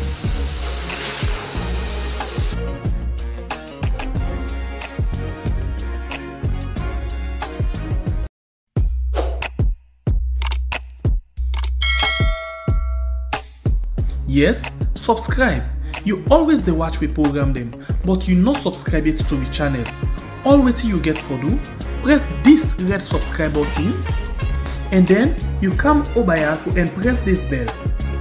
To the bell option, press this one with all. And done. And no get for cost you anything. When you do this, na sign for show say you dey support we for make we do more. Thank you for we don help we for share this program. Yeah. What is now abundantly clear is that the 10 years of APC misrule and economic mismanagement has definitely created considerable suffering for the people of this country. From Kamakuye to Pujehu, from Kolleh to Freetown and everywhere, people are suffering under the weight of corruption and the mismanagement of the All People's Congress. I have seen it at first hand, from Falaba to Kenima and from Kailan to Potloko. The people want change. The people are tired of the suffering of paying for a bag of rice at 200,000 from only 60,000 in 2007. The people want democratic change to end their suffering. But what type of change do we want for this great nation? What type of change do we want for the children's future? As a nation, I want to make you understand one thing, that there is no quick fix to national issues or problems. If we want to bring happiness, it's not going to be in 2 years or 3 years. With COVID, we don't take already 1 year. We know the meet, we know the, as we talk, we go for cover, we know the whole world come to a standstill. But what we don't do is, now forgive hope, say, what we say we go do, we don't start for do a lot of the things there under very difficult circumstances at the time, at this particular point in time. And it really hurts. It's when you listen to people who want to rule a country without clear understanding of how the country's economy works, what the sectors are important for the economy, what policies are necessary to improve on the economy. But what is more worrying is when people talk without a sense of history, going back to where they came from. Brigadier Madabiu talks about reckless expenditure. I was a financial secretary in this country when the NPRC was here, when he ruled as head of state for 3 months. You understand? I know exactly, as manager of the economy, manager of the budget, how we were constrained by the fact that what we call extra budgetary revenues were not paid into the budget. One particular one was, we got $18 million from the sale of ilmenite. That was never reported to us. We collected the money, it was not paid into the budget. Was that good expenditure? No, I'm just coming. Because you're not going to know where they're outside. Now, where you can't inside, now you know the actual nature, the magnitude, enormity of the problem, and then you manifest the thing that you get for tweak them, adjust them, for make you able to tackle them problems then they.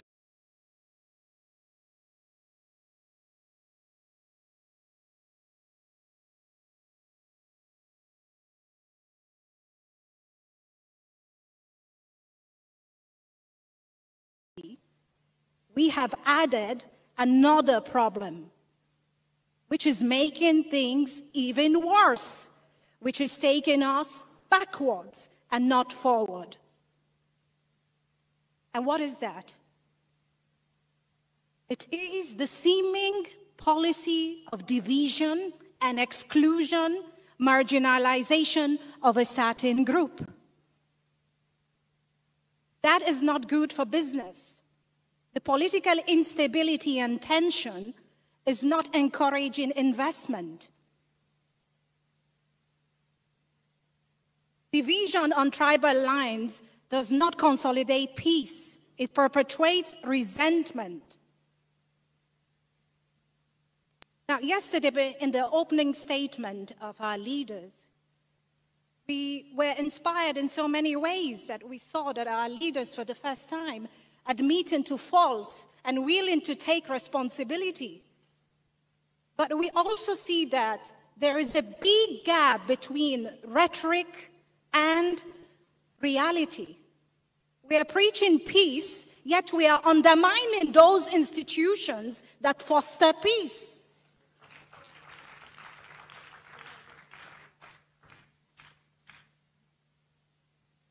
We can give countless examples, but I don't want to bore you right now with examples. Let me just mention a few. You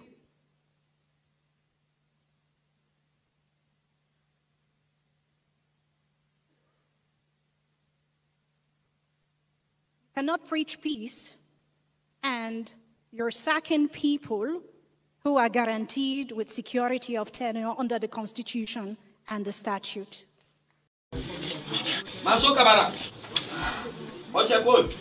Yes. Besides, they receive me letter now from the HR. This is my letter of termination of contract. SSL. Alpha Somali Kote. Alpha Somali Kote. Edward Bangura. Edward Bangura. Termination.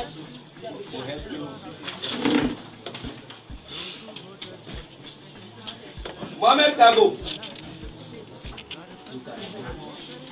Mohamed Kago. This is termination of service. They are going to cry foul, as you know. We have to change certain people when we come in. It's done all over the world. Biden did his, and nobody will accuse him of tribalism, regionalism, and that's the same thing that is done in the UK and elsewhere around the world. But for the most part, we have not pushed out anybody from the civil service. Yeah, but in certain offices, you'd expect that somebody shouldn't lose their job because, you know, of a change in establishment. Like which office? Like in certain parastatals, lots of people lost their jobs when he became president. Not necessarily because they were fraudulently or I'm going to be judged by my performance and delivery.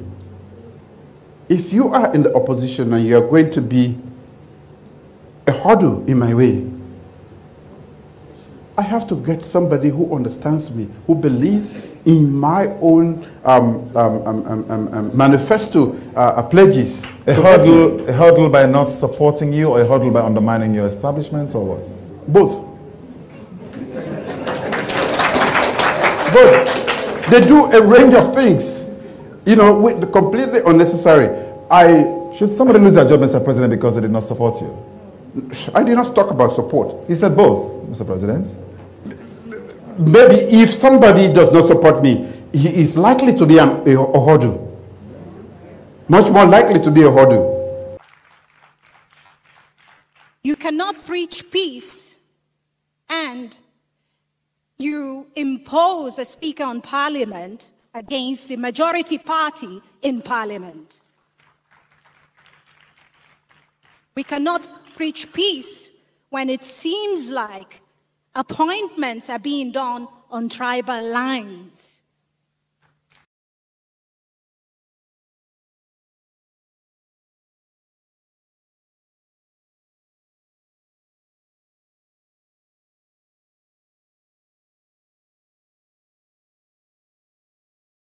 Business people don't they raise concern, but the way and manner how price they go up and in the market. Some of them business people here talk say they self business not easy for them, and not to them fault make price they go up because then self they sell according to how them buy. I think we're in a very precarious and very sad position, and you're quite right. I have been away for a month, and I come back, and the day I arrive, it's a dollar was 10,000 and 20 or 30 leons. And every time you go to bed and you wake up, the dollar has gone up. And before coming to your studio, I checked on my phone. And lo and behold, a dollar is now worth 11,200 leons. I mean, this is not rocket science. Sierra Leone imports more than we export. Right. So we are 100% dependent on the dollar. So it's not surprising that we're seeing, as the dollar is going crazy, the exchange rate is going crazy, the price of commodities is going along with it. I mean, I go to the market. I go to the market a lot. And I'm like, how is the average Sierra Leonean managing to put food on their table? Mona pay a bus in price 250,000 for bus. Rice, the bag 350,000. If that's only thing they go to this country, the Mona per week, then the picking them all school business. So if you get money, if they left the manager or take the money down, no get. Would they suffer too much? Sufferness make we. I swear to God, if you get money, if they left them make take the money all the down. all team there, the country can say they go down well with you. Ah, we the sufferness the boku. It's bad what they telling us, so right now not easy for we. We dey really strain at this country. Right now price control not there. Every day we go na money at different price. Every day we go even turn at different price. It's not really easy for we. Right now business, and we can let people but this business I don't pay attention for. They had a main way. But it's not really easy for we. No profit not all they get right now from business. All team bad. And when you go ask the shopman, they wait to happen and tell them they say the tax so heavy in our taki. No number two, the GST where they give there for pay half tax them. Now they make the price control so bad in the country. You don't see? I want to tell the government, most of them they rich, they don't even suffer. But we the poor one, the way Bakuna, we the suffer. And we the woman, then we the suffer because the man they not get forgiven. We the woman they suffer. And for this market, now we are bopan. Let government try pay attention what taki. Tell them try reduce this tax when people they pay from the container. This business, what they go for go buy? Oil. What we actually do by the mass man? They say, hey, what's my put this oil off? They said you attack 90 million. Okay, if you don't go pay 90 million, don't you get for pay the container, you get for pay the trailer, how they load the container. Then you get for can offload that the money don't pass 90 million. So if I go sell, or let's say pull your money where take don't spend all before the pay small profit. So there we beg the government, make the government try to do better things. Yeah. Let me let you understand this. I mean, it's very easy for people to bring politics into everything. We have a price control mechanism at the Ministry of Trade, and it's at two levels. We look at what price control we have for wholesale goods. I mean, and we are in touch with manufacturers and importers, and we have a way of determining what the costs are, the cost factors or variables, and we are able to set at what price they should be selling various products. Take, for instance, rice. We are engaging with the importers. And because you realize that some of these variables have been moving, I mean, they've not been constant and they've not been jumping within a very long period. It's been moving almost regularly, frequently. You see that some of the prices have also been moving. But we have a price control. And as I speak to you, I've been having engagement with the private sector. And at that level, you see that we are setting the price for how most of the imported products and even those produced locally are actually sold in the market. And at the local level, we have the trade monitors. And you have seen myself, I think there's record that I have also been going down in the streets to actually check prices of commodities in shops. I mean, unfortunately, you cannot have the ministry cover every nook and corner of this country. We are talking about a manpower of about 90-something, 95 trade monitors dispersed all across the country. So you realize that there is a challenge there with manpower as well. But we've been trying as best as we can. The price control na no dey. Even the Lebanese at the shop. You go this one as I tell you, you buy, you go back less than 1 minute. You know they say day again. You don't meet and go up. Look, yesterday I go for buy milk cow. Go be they buy 50,000. Now na 60,000. So now it don't go 1.5 for one, and I be 1,000. So you see, well, we have a huge, big problem, Samuel. We have a government that portrays itself as a with the parliamentary qualification of any candidate under the former shall be subject to an appeal to the full panel. In order for you to be a good listener, you have to be able to consult. And you must be able to absorb different opinions that may not be yours.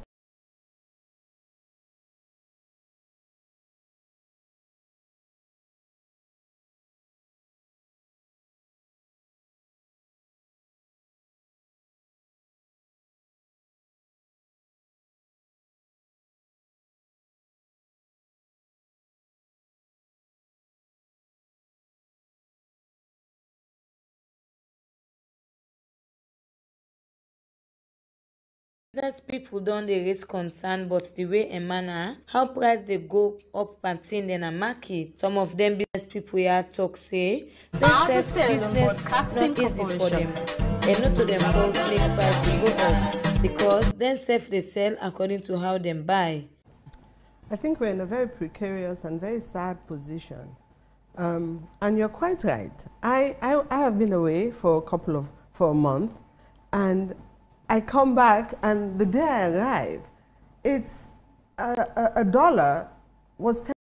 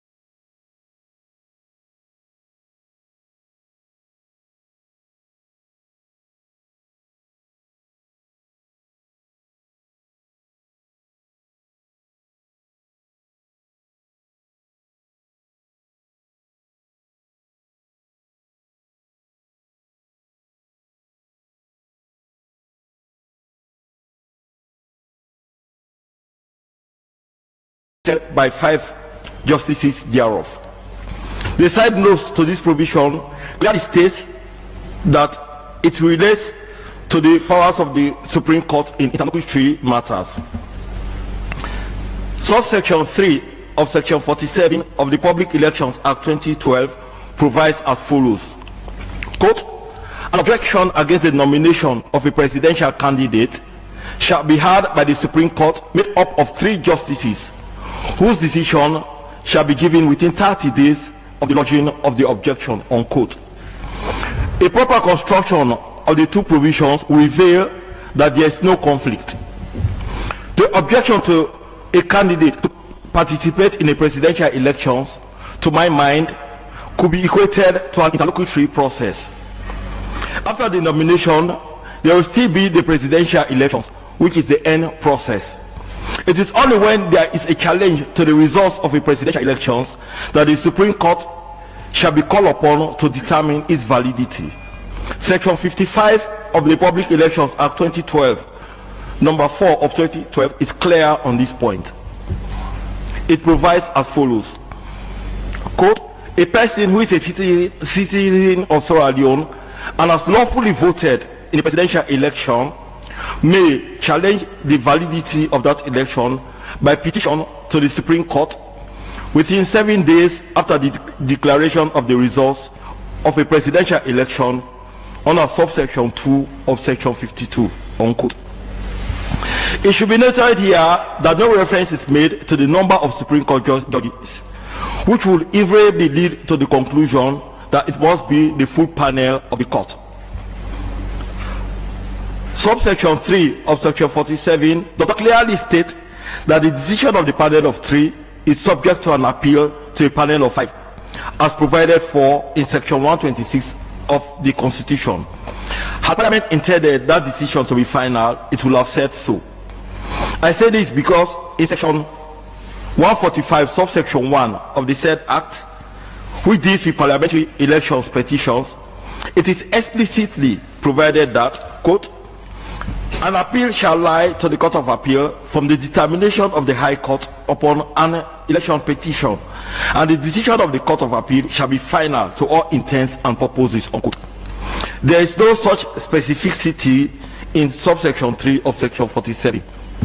Reading subsection 3 of 47 of Act number 4 of 2012, subsection 4 of section 43 of same, and section 126 of the Constitution together, it is my opinion that any disqualification of any candidate under the former shall be subject to an appeal to the full panel of the Supreme Court. It is important to take into consideration that subsection 4 of section 47 only refer to the Supreme Court without mentioning the required quorum. Based on my opinion profiled in the following paragraphs, I hold that subsection 3 of section 47 of the Public Elections Act 2012 does not contravene section 126 of the Constitution of Sierra Leone 1991, number 6 of 1991, but rather complements it. In any event, even if it does contradict it, the constitutional provision will take precedence. Now let me go to the issue in this case. The plaintiff in this matter unconditionally withdrew his action against all the defendants before the hearing. This means that all the relief sought against the defendants ceased to exist, and so this court lacks jurisdiction to determine them in the manner in which they were raised. However, the application for this continuance was made after all the parties here have filed their respective statements of case. This gives this court a treasure trove of legal submissions and authorities to assist it in answering the questions asked. After arguments regarding the withdrawal, counsel for the 7th defendant, Yasmin Sheriff, asked this court to determine the declaration prayed for in paragraph H of the originating notice of motion of the plaintiff dated the 5th day of February 2008, to wit, quote, that by virtue of section 11 of the Sierra Leone Citizenship Act number 4 of 1973 as amended, and before they come into effect of the Sierra Leone Citizenship Amendment Act number 11 of 2006, any person who upon attaining the age of 22 years, being a citizen of Sierra Leone, are also a citizen of another country, by operation of law ceased to be a citizen of Sierra Leone, unquote. In our view, which I uphold, the said prayer is of such constitutional and public interest significance that it should be clarified by the Supreme Court. In the statement of the plaintiff's case, counsel for the plaintiff at paragraph 3A refers to section 10 of the Sierra Leone Citizenship Act number 4 of 1973 as amended, and the Sierra Leone Citizenship Amendment Act number 11 of 2006. For ease of reference, I shall reproduce these provisions. Section 11 of the Sierra Leone Citizenship Act 1973 provides as follows, quote, any person who, upon attaining the age of 21 years, is a citizen of Sierra Leone, who upon attaining the age of 21 years is a citizen of Sierra Leone and a citizen of another country, shall cease to be a citizen of Sierra Leone upon attaining the age of 21 years, or in the case of a person of unsound mind, at such later date as may be prescribed, unless he has complied with paragraphs A, B, C of section 9. Section 10 of the Sierra Leone Citizenship Act 1973 provides as follows, quote, no person shall have Sierra Leone citizenship and any other citizenship at one and the same time, unquote. Sierra Leone Citizenship Act number 13 of 1976, section 9 deals with conditions precedent to the grant of certificate of citizenship by naturalization. In this submission, Mr. Santos Kolleh, counsel for the plaintiff, argues that sections 10 and 11 of the 1973 Act as amended are mandatory, clear, and emphatic terms, more specifically with the use of the term shall in section 10, and the words that on taking the citizenship shall cease in section 11. He also submits that there is no lacuna concerning sections 10 and 11 of the 1973 Act. In consequence, dual citizenship was barred, so much so that on taking the citizenship of any other country at one and the same time as that of Sierra Leone citizenship, he shall cease forthwith by operation of law without doing anything more from being a citizen of Sierra Leone. Mr. Kolleh further submits that pursuant to section 10 and 11 of the Sierra Leone Citizenship Act number 4 of 1973 and before 26 October 2006, the first defendant ceased to be a citizen of Sierra Leone and in consequence thereof lost his citizenship of Sierra Leone. Immediately he became a citizen of the United States of America and took the oath of allegiance to the United States. Mr. Kolleh submits that the Sierra Leone Citizenship Amendment Act number 13 of 1976 is significant as regards the first defendant, as it deals, amongst others, with steps to be taken, including the oath of allegiance to the state of Sierra Leone on reacquiring citizenship. He argues that notwithstanding provisions of Section 4 of the Sierra Leone Citizenship Amendment Act number 11 of 2006, which side notes read, repeal and replacement of Section 9 of Act number 4 of 1973, that is the principal legislation, sought to purportedly repeal and replace Section 9 of the principal legislation, which ceased to be the law by virtue of the Sierra Leone Citizenship Act number 13 of 1976, rather than Section 9 of Act number 13 of 1976. Mr. Macaulay further argues that by statutory instrument number 3 of 2007, whose short title reads thus, quote, the Sierra Leone Citizenship Act 2006, date of commencement, order 2007, and the exercise of the powers conferred on him, the Minister of Internal Affairs ordered that the Sierra Leone Citizenship Amendment Act 2006 shall deem to come into operation on the 26th day of October 2006. According to him, that provision is not retrospective. He argues further that the Sierra Leone Citizenship Amendment Act number 11 of 2006 has not in any way repealed sections 41, 75 and 76 of the Constitution of Sierra Leone 1991. On the contrary, the qualifications specified in sections 41, 75 and 76 still remain the eligibility criteria to be met by any person seeking to be elected a member of parliament or president of Sierra Leone, notwithstanding that dual citizenship is now allowed under the said Act number 11 of 2006. He submits that there is no conflict between the two enactments, as the provisions of the Constitution will always be the supreme law. In support of this proposition, he cited the dictum of Charles Hayfrom Benjamin, JSC, in the Ghanaian case of New Patriotic Party against the Inspector General of Police, 2001, Ghana Law Report, Ghana Supreme Court, 1993, in the following words, quote, where any law or action is in conflict with the letter and spirit of the Constitution, which is the fundamental law of the land, then to the extent of such conflict or inconsistency, that law is unconstitutional, void and unenforceable, unquote.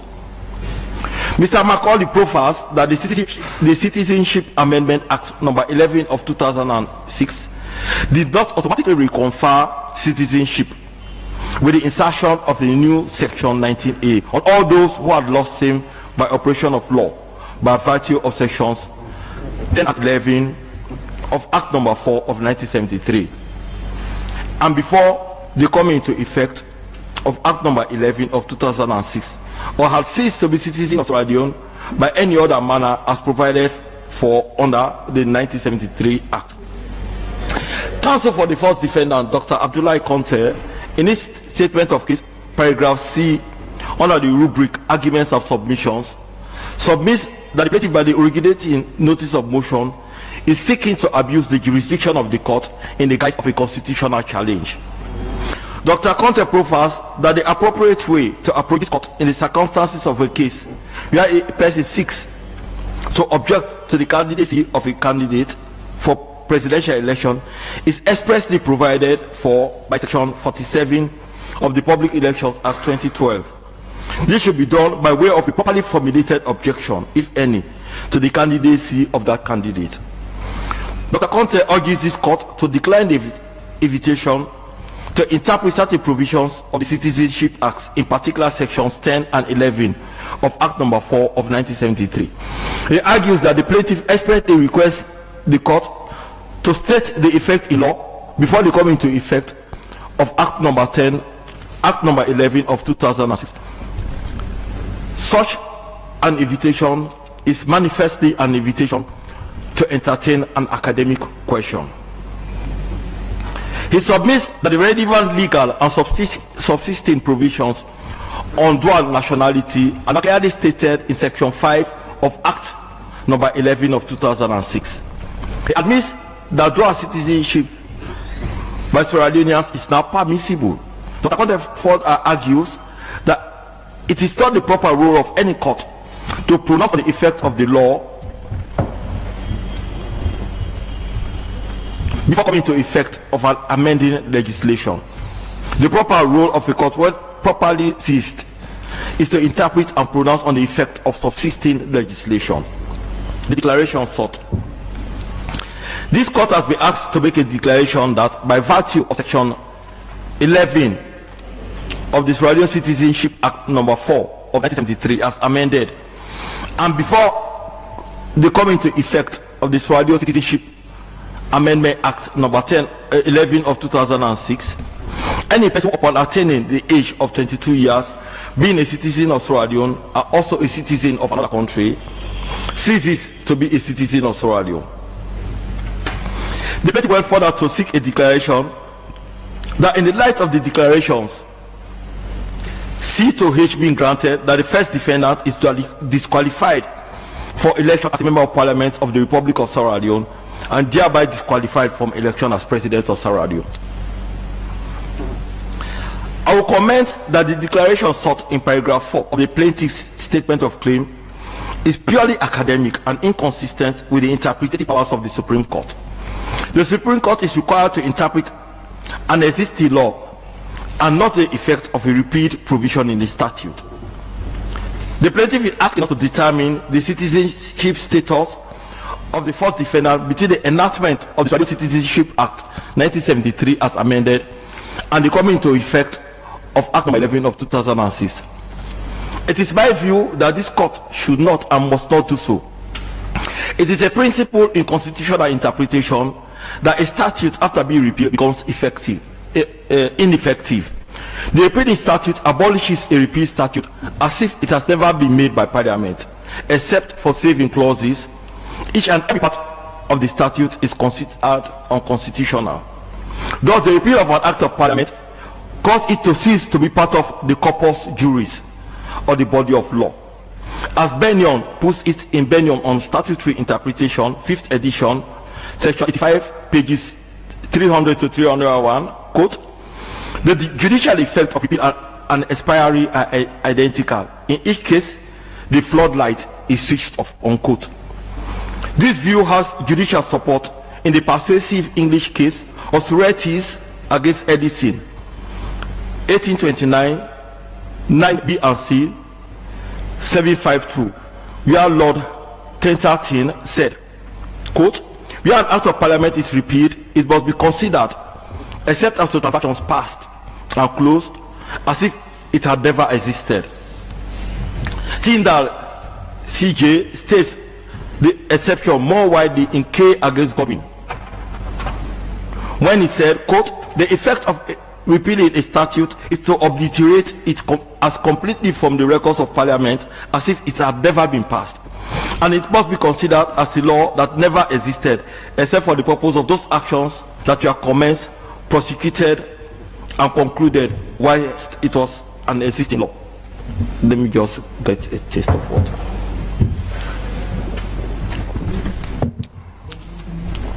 In the instant case, section 10 of Act number 4 of 1973 was expressly repealed and replaced by section 5 of Act number 11 of 2006.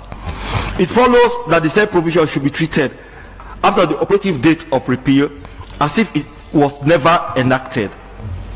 I would therefore reject the argument of counsel for the plaintiff that pursuant to sections 10 and 11 of the Citizenship Act number 4 of 1973 and before the 26th day of October 2006, the first defendant ceased to be a citizen of Sierra Leone. Immediately he became a citizen of the United States and took an oath of allegiance to the said United States.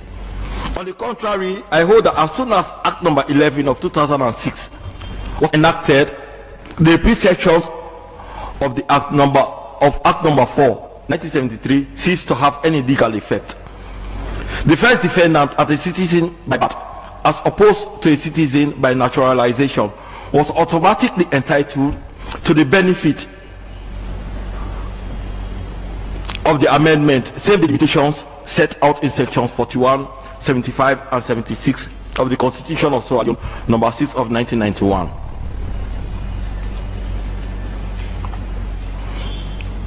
the fundamental issue. The fundamental issue here is whether a person holding dual citizenship is qualified to be a member of parliament and thus be elected as president of the Republic of Sierra Leone. The issue of citizenship is not expressly provided for in the Constitution of Sierra Leone. The main reference to citizenship is to be found in Section 173, which provides that, quote, the provisions of any consequential provisions act under this Constitution and any act related to citizenship shall not be amended, repealed, reenacted, or replaced unless the bill incorporating such amendments, repeal, reenactment, or replacement is supported as a final vote thereupon by the votes of not less than 2/3 of the members of parliament.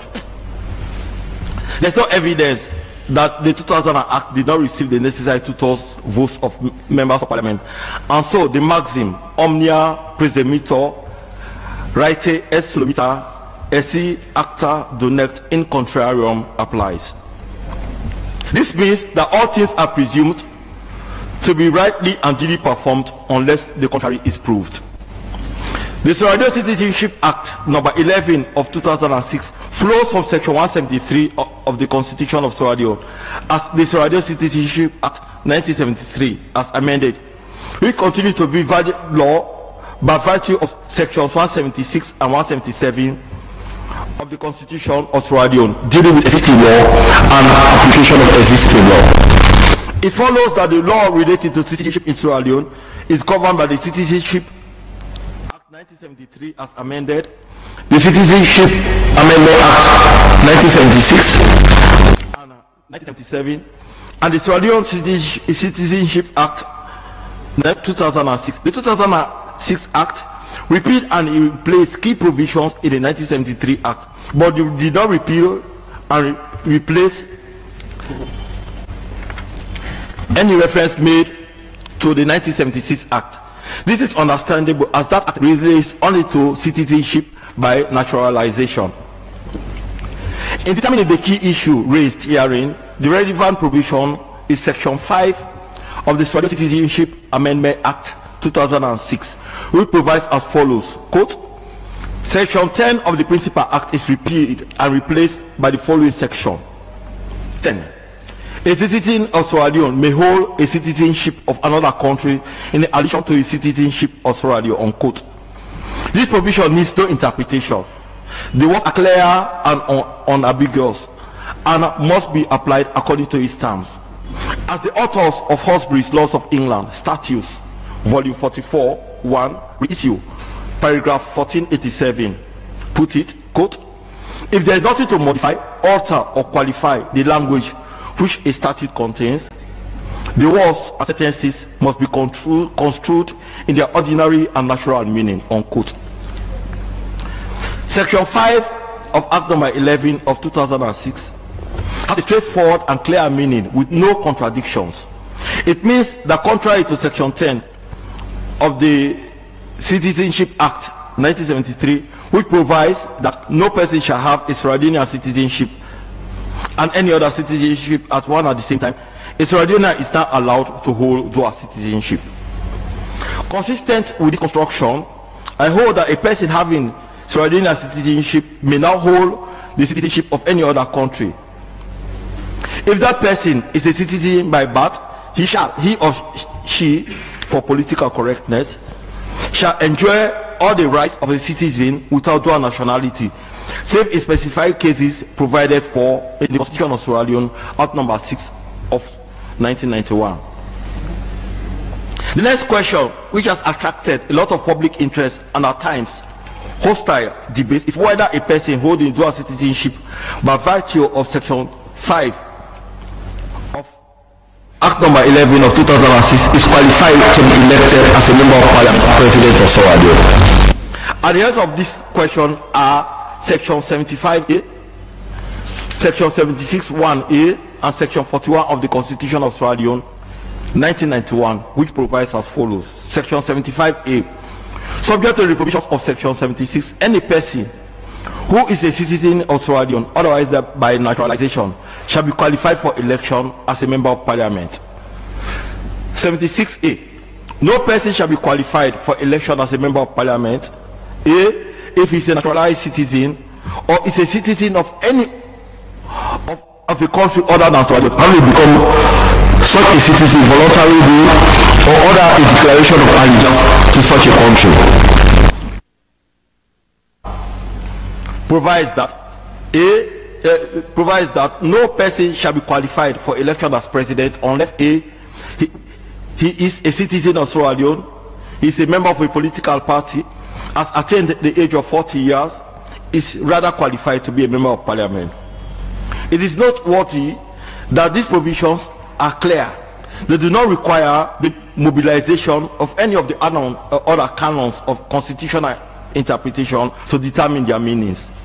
Before giving any interpretative answer to the questions envisaged or asked, I shall reproduce the submissions of counsel on it.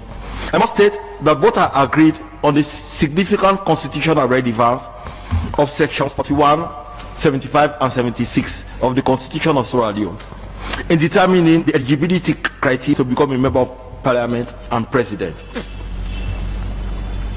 These provisions are connected to the extent that in order to be elected as president, a person must, amongst others, be qualified to be a member of parliament. In the qualifications to be a member of parliament, you must not hold dual citizenship. Counsel for the plaintiff, Senator Kolleh, made the following submission on this issue. Quote, we submit that there is no gainsaying this act, Sierra Leone Citizenship Amendment Act number 11 of 2006, has in no way, manner or form amended sections 41, 75 and 76 of the Constitution of Sierra Leone.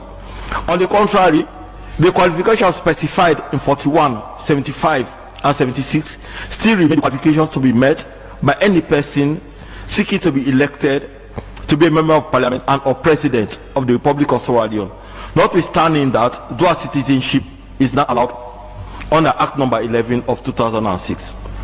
In other words, although dual citizenship is not allowed by virtue of Act number 11 of 2006, the qualification for seeking to be elected as a member of parliament and president are not to be found in the said act, but rather expressly provided for in section 41, 75 and 76 of the said constitution and the said qualifications remain the same. Counsel for the first defendant, Dr. Abdullah Kandeh, had this to say. Quote, it is readily considered for the first defendant that even with the possession of dual citizenship by Sierra Leoneans since 2006, the constitutional inhibitions on the eligibility of those dual citizens for the purposes of election to parliament and the presidency still remain in place. Therefore, there is no conflict between the Sierra Leone Citizenship Act 2006, allowing Sierra Leoneans to hold dual citizenship, and the relevant provisions of the Constitution limiting eligibility for the purposes of election to parliament and the presidency to only Sierra Leoneans who do not hold or possess dual citizenship. Dr. Kandeh submits further the temporal focus of the ineligibility criteria stated in the Constitution in sections 41, 75 and 76 is on the present and continuing holder of dual citizenship.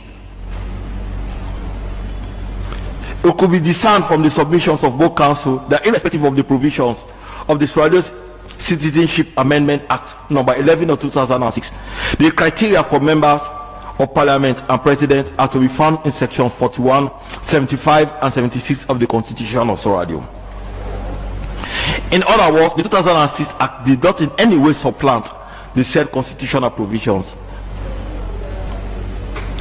If that were the intention of parliament, any such provision would have been unconstitutional.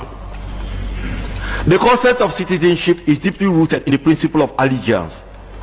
It could be traced to biblical verses, particularly Matthew 6 verse 23, where it is stated that, quote, no man can serve two masters, for either he will hate the one and love the other, or else he will be loyal to the one and despise the other. He cannot serve God and mammon, unquote. As counsel for the first defendant explains, quote, in a representative democracy, it is readily submitted on behalf of the first defendant that it is important the holders of the highest offices in the country should not possess or have dual or split allegiance stemming from the possession of dual citizenship.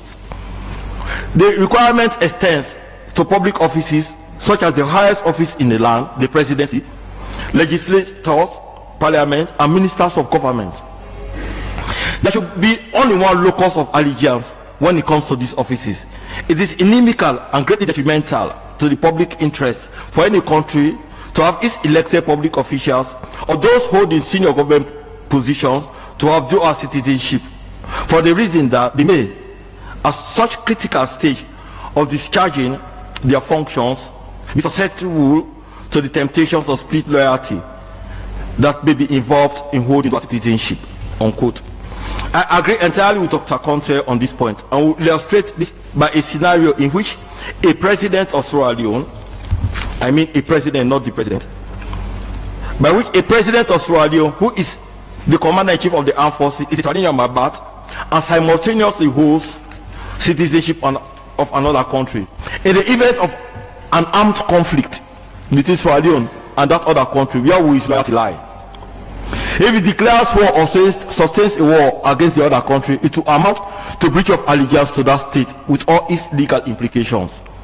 Conversely, if he gives any support to that country, he will be in breach of allegiance to Sierra Leone. For the reasons given herein, I hold that irrespective of the Sierra Leone Citizenship Amendment Act number 11 of 2006, sections 41, 75, 76 are the constitutional provisions containing eligibility criteria for members of parliament and the president of the Republic of Sierra Leone. That is the law as it is. Copying from John Austin, we shouldn't be thinking of the law as it ought to be. For the avoidance of doubt, in order to qualify to contest for the office of president or member of parliament, you must, amongst others, be a citizen by birth and must not hold the citizenship of any other country. Having so heard, I will clarify that this constitutional limitation could be cured by invoking section 7 of the Sierra Leone Citizenship Amendment Act number 11 of 2006, which provides as follows. The Principal Act is amended by insertion immediately after section 19 of the following new section 19A. When a citizen of Sierra Leone, being of full age and capacity, has at any time acquired the citizenship of any foreign country, 1 by birth, or 2 any voluntary or formal act, or B done any act or thing, the sole or primary purpose of which or the effect of which was or is to acquire the citizenship of a foreign country, and that person ceased to be a Sierra Leonean by reason thereof, he may, if he so wishes, resume his Sierra Leonean citizenship. On a true construction of this section, as long as a person renounces his citizenship of the other country before submitting himself as a candidate for parliamentary or presidential elections, he shall be qualified to do so. In other words, as soon as a person is no longer under allegiance to any other country and is a citizen by birth, not by naturalization or registration, and fulfills all the other requirements laid out in sections 41, 75, and 76 of the Constitution, he shall be qualified to be elected a member of parliament and thereby eligible for election as president of Sierra Leone. My love, this is my yes. I may finally, my lord. While I agree with the declaration sought, I will add, for the avoidance of doubt, where a Sierra Leonean citizen by birth who later becomes a citizen of another country later renounces that citizenship, he automatically resumes his Sierra Leonean citizenship. Thank you, Lord. Yeah. My lord, my lady, I think you recall that paragraph 49 and 50. Sorry, yes, paragraph 49 and 50 are missing from my script. I'll supply them. Actually, they deal with what Justice Jallo said in the Dabo case and the beginning of my commentary on the Australian case. I think I mistakenly left paragraphs 50 and 51 out. Gentlemen and ladies at the bar, we are going to do the corrections. The printed judgments will be available on Monday. So you can send your clerks to the High Court Registry, also latest by 11. Supreme Court Registry, I beg your pardon, Supreme Court Registry, latest by 11 a.m. The printed judgments, after the corrections have been made, will be available. It has been broadcast live, so it's easy to, I mean, most of you know what the conclusions are, or all of you should know what the conclusions are. Thank you very much for your cooperation.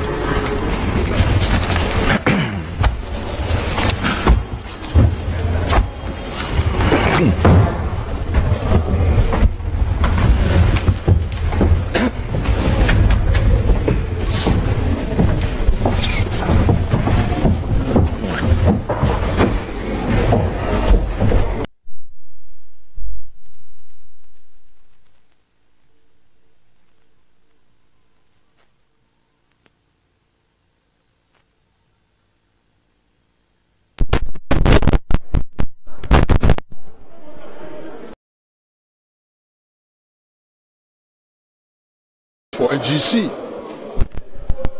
and may be able for represent in party, but one member will contest against them.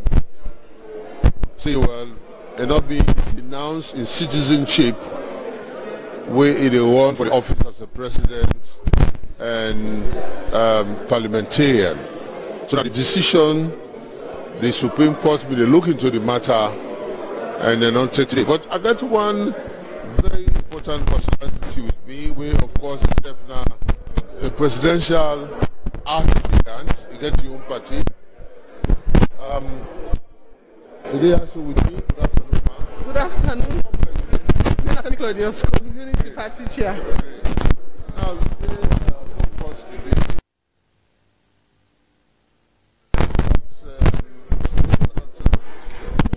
Actually, I get two feelings. I get one side way I really sad. I get one side way I for say I glad. I sad because imagine 3 years on, we they get this kind of conversation. I wonder say if after the case law withdraw, I shock. Say 3 years on, and now with the court case like this. But on the other hand, I glad the way I hear some of the justices then get for say, especially waiting Justice Thompson. It give me a lot of satisfaction for not saying yes, certain things and the way they are wrong. Where you get to know what you they use the judiciary for. You cannot use the judiciary for political shenanigans, as it were. Yeah. Forget your will. So I'm glad it's where this matter don't be put to bed at the hope say once and for all. Because if you were born a Sierra Leonean, why on earth you go for and say I want for this side? You cannot be stateless. So I so much appreciate the fact say as a lawyer, the fact say I hear all things, and the fact say they don't make them quite clear now. Politics for politics, the judiciary for judiciary. Now not they mix up the two. In other words, forget real separation of power. Yeah. Yes. Yeah. So in other words, you don't prove the metal. But no, I appreciate them. I really appreciate them. And I say I go particularly single out Justice Thompson. Right. Because a woman. Well, she excelled on this situation. I mean, more than say I'm white, right. So I really appreciate in clarity and the way we talk, let person really understand. So even the person may not get law experience like me, are able to understand exactly in point where they make. So this, them and the Vega, yes. Thank you very much. I appreciate you. Thank you. Dr. Dennis Bright, of course, the chairman of the NGC. Of course, the name be mentioned a few times in that particular judgment. But Doctor, how do you feel today the Supreme Court laid this matter to rest? Yeah, I feel naive, actually, because actually it didn't take so long. It don't pass 3 years.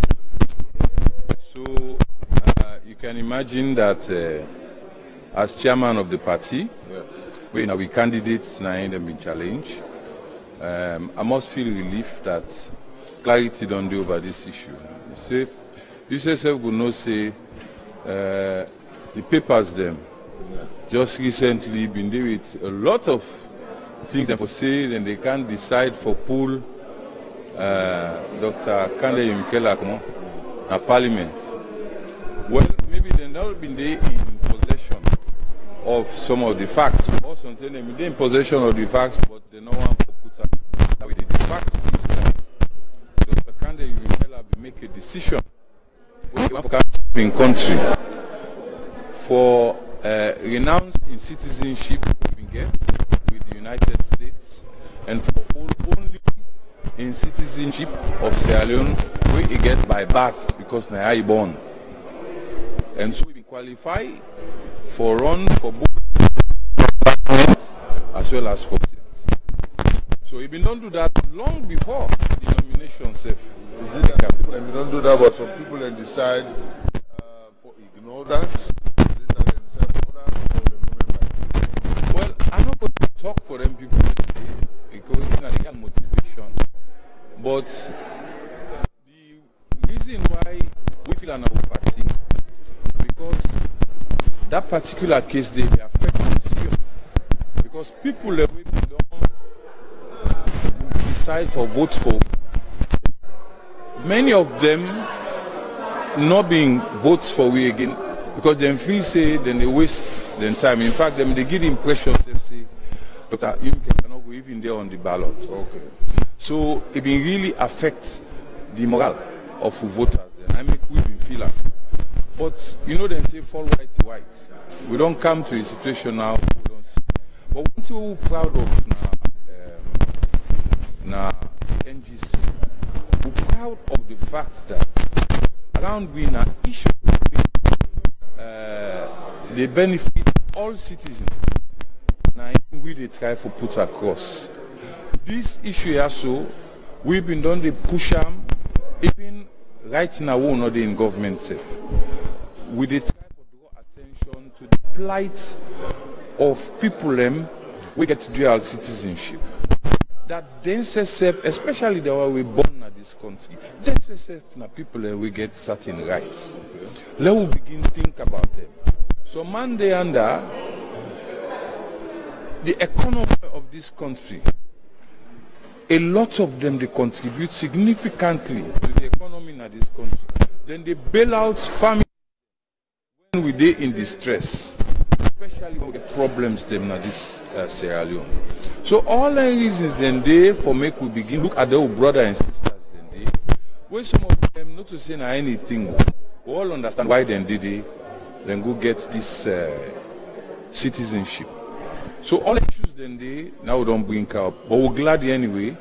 With this done this way we done so. Yeah. Thank you very much, President Bright. Thank you very much. I appreciate you. All right, okay, Formula in the chairman for the NGC. I'll talk to the communications director of the judiciary. They are with me, Elkas Sano. Elkas. Now, of course, this long-awaited Supreme Court's decision on this matter of citizenship, you know, especially with the Dr. Kandeh Yumkella of the NGC and one of the other, somebody we stand as a plaintiff. Now, tell Formulem, in that simple term, that the decision we have in this court today, what do you mean? Formulem, we listen, we watch the program. I want me to understand today the Supreme Court judges were presided over by the acting Chief Justice, Honorable Justice Brown-Mark, then deliver a landmark judgment today. The matter actually starts in a high court. The plaintiff, we mean the person we complain, the NGC, the presidential candidate, we now na parliament, Alhaji Dr. Kandeh Kolleh Yumkella, na David FORNA. He come before the High Court. And in opinion, he say the NGC presidential candidates not qualify for be presidential candidates at that time for the election for contest the 2018 presidential elections.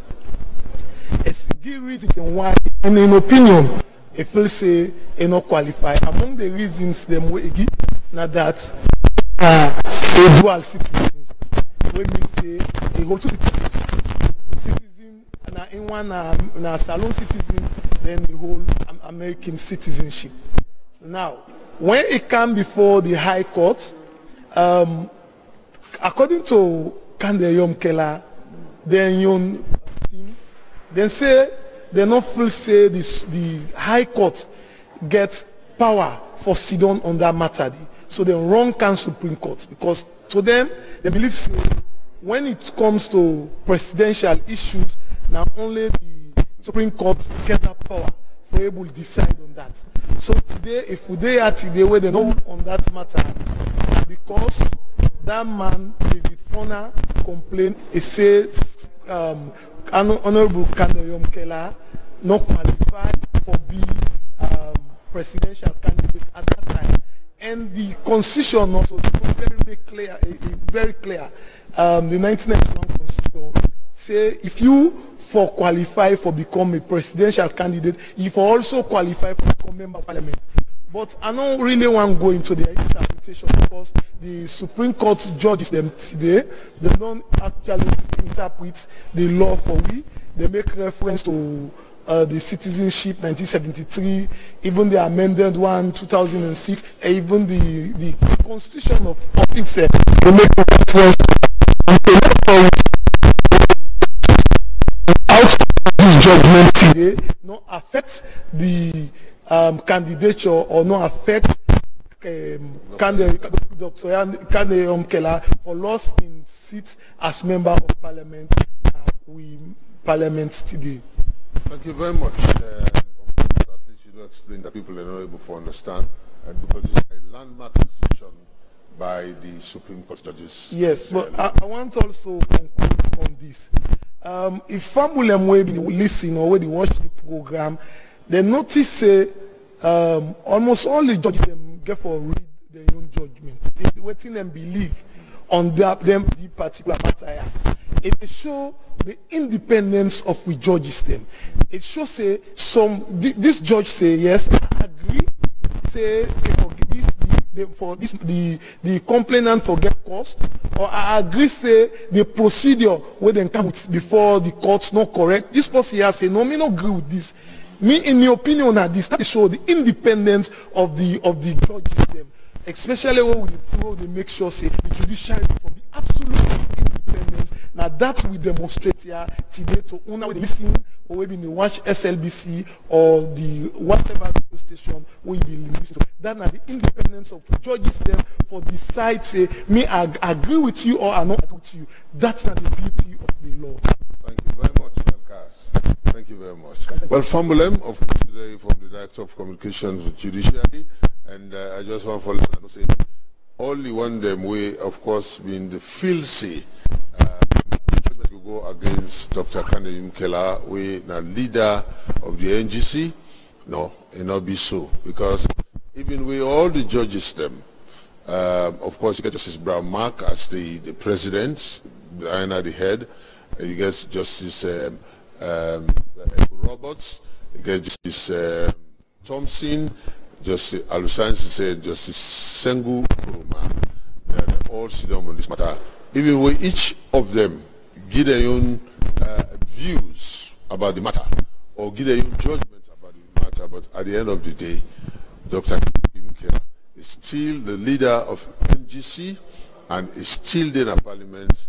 They're not able for unseat him because the plaintiff forgets certain area in the Constitution where you not look we bring the matter down now the Supreme Court. Well, I hope say wanna enjoy the program from the Salon Broadcasting Corporation, because we always bring live court proceedings. We don't begin to bring in Gantuna now. So there are matters coming up, we'll go always broadcast live. I foresee plenty thank you. Of course, I get James Coker, on camera, I get David Williams, and my technical man, Alexis C. Thanks to my colleagues in New England Ville, Esther Peak, management and staff. That must see, they wish you a pleasant Friday, and we hand over back to New England Ville for continuing the day's broadcast.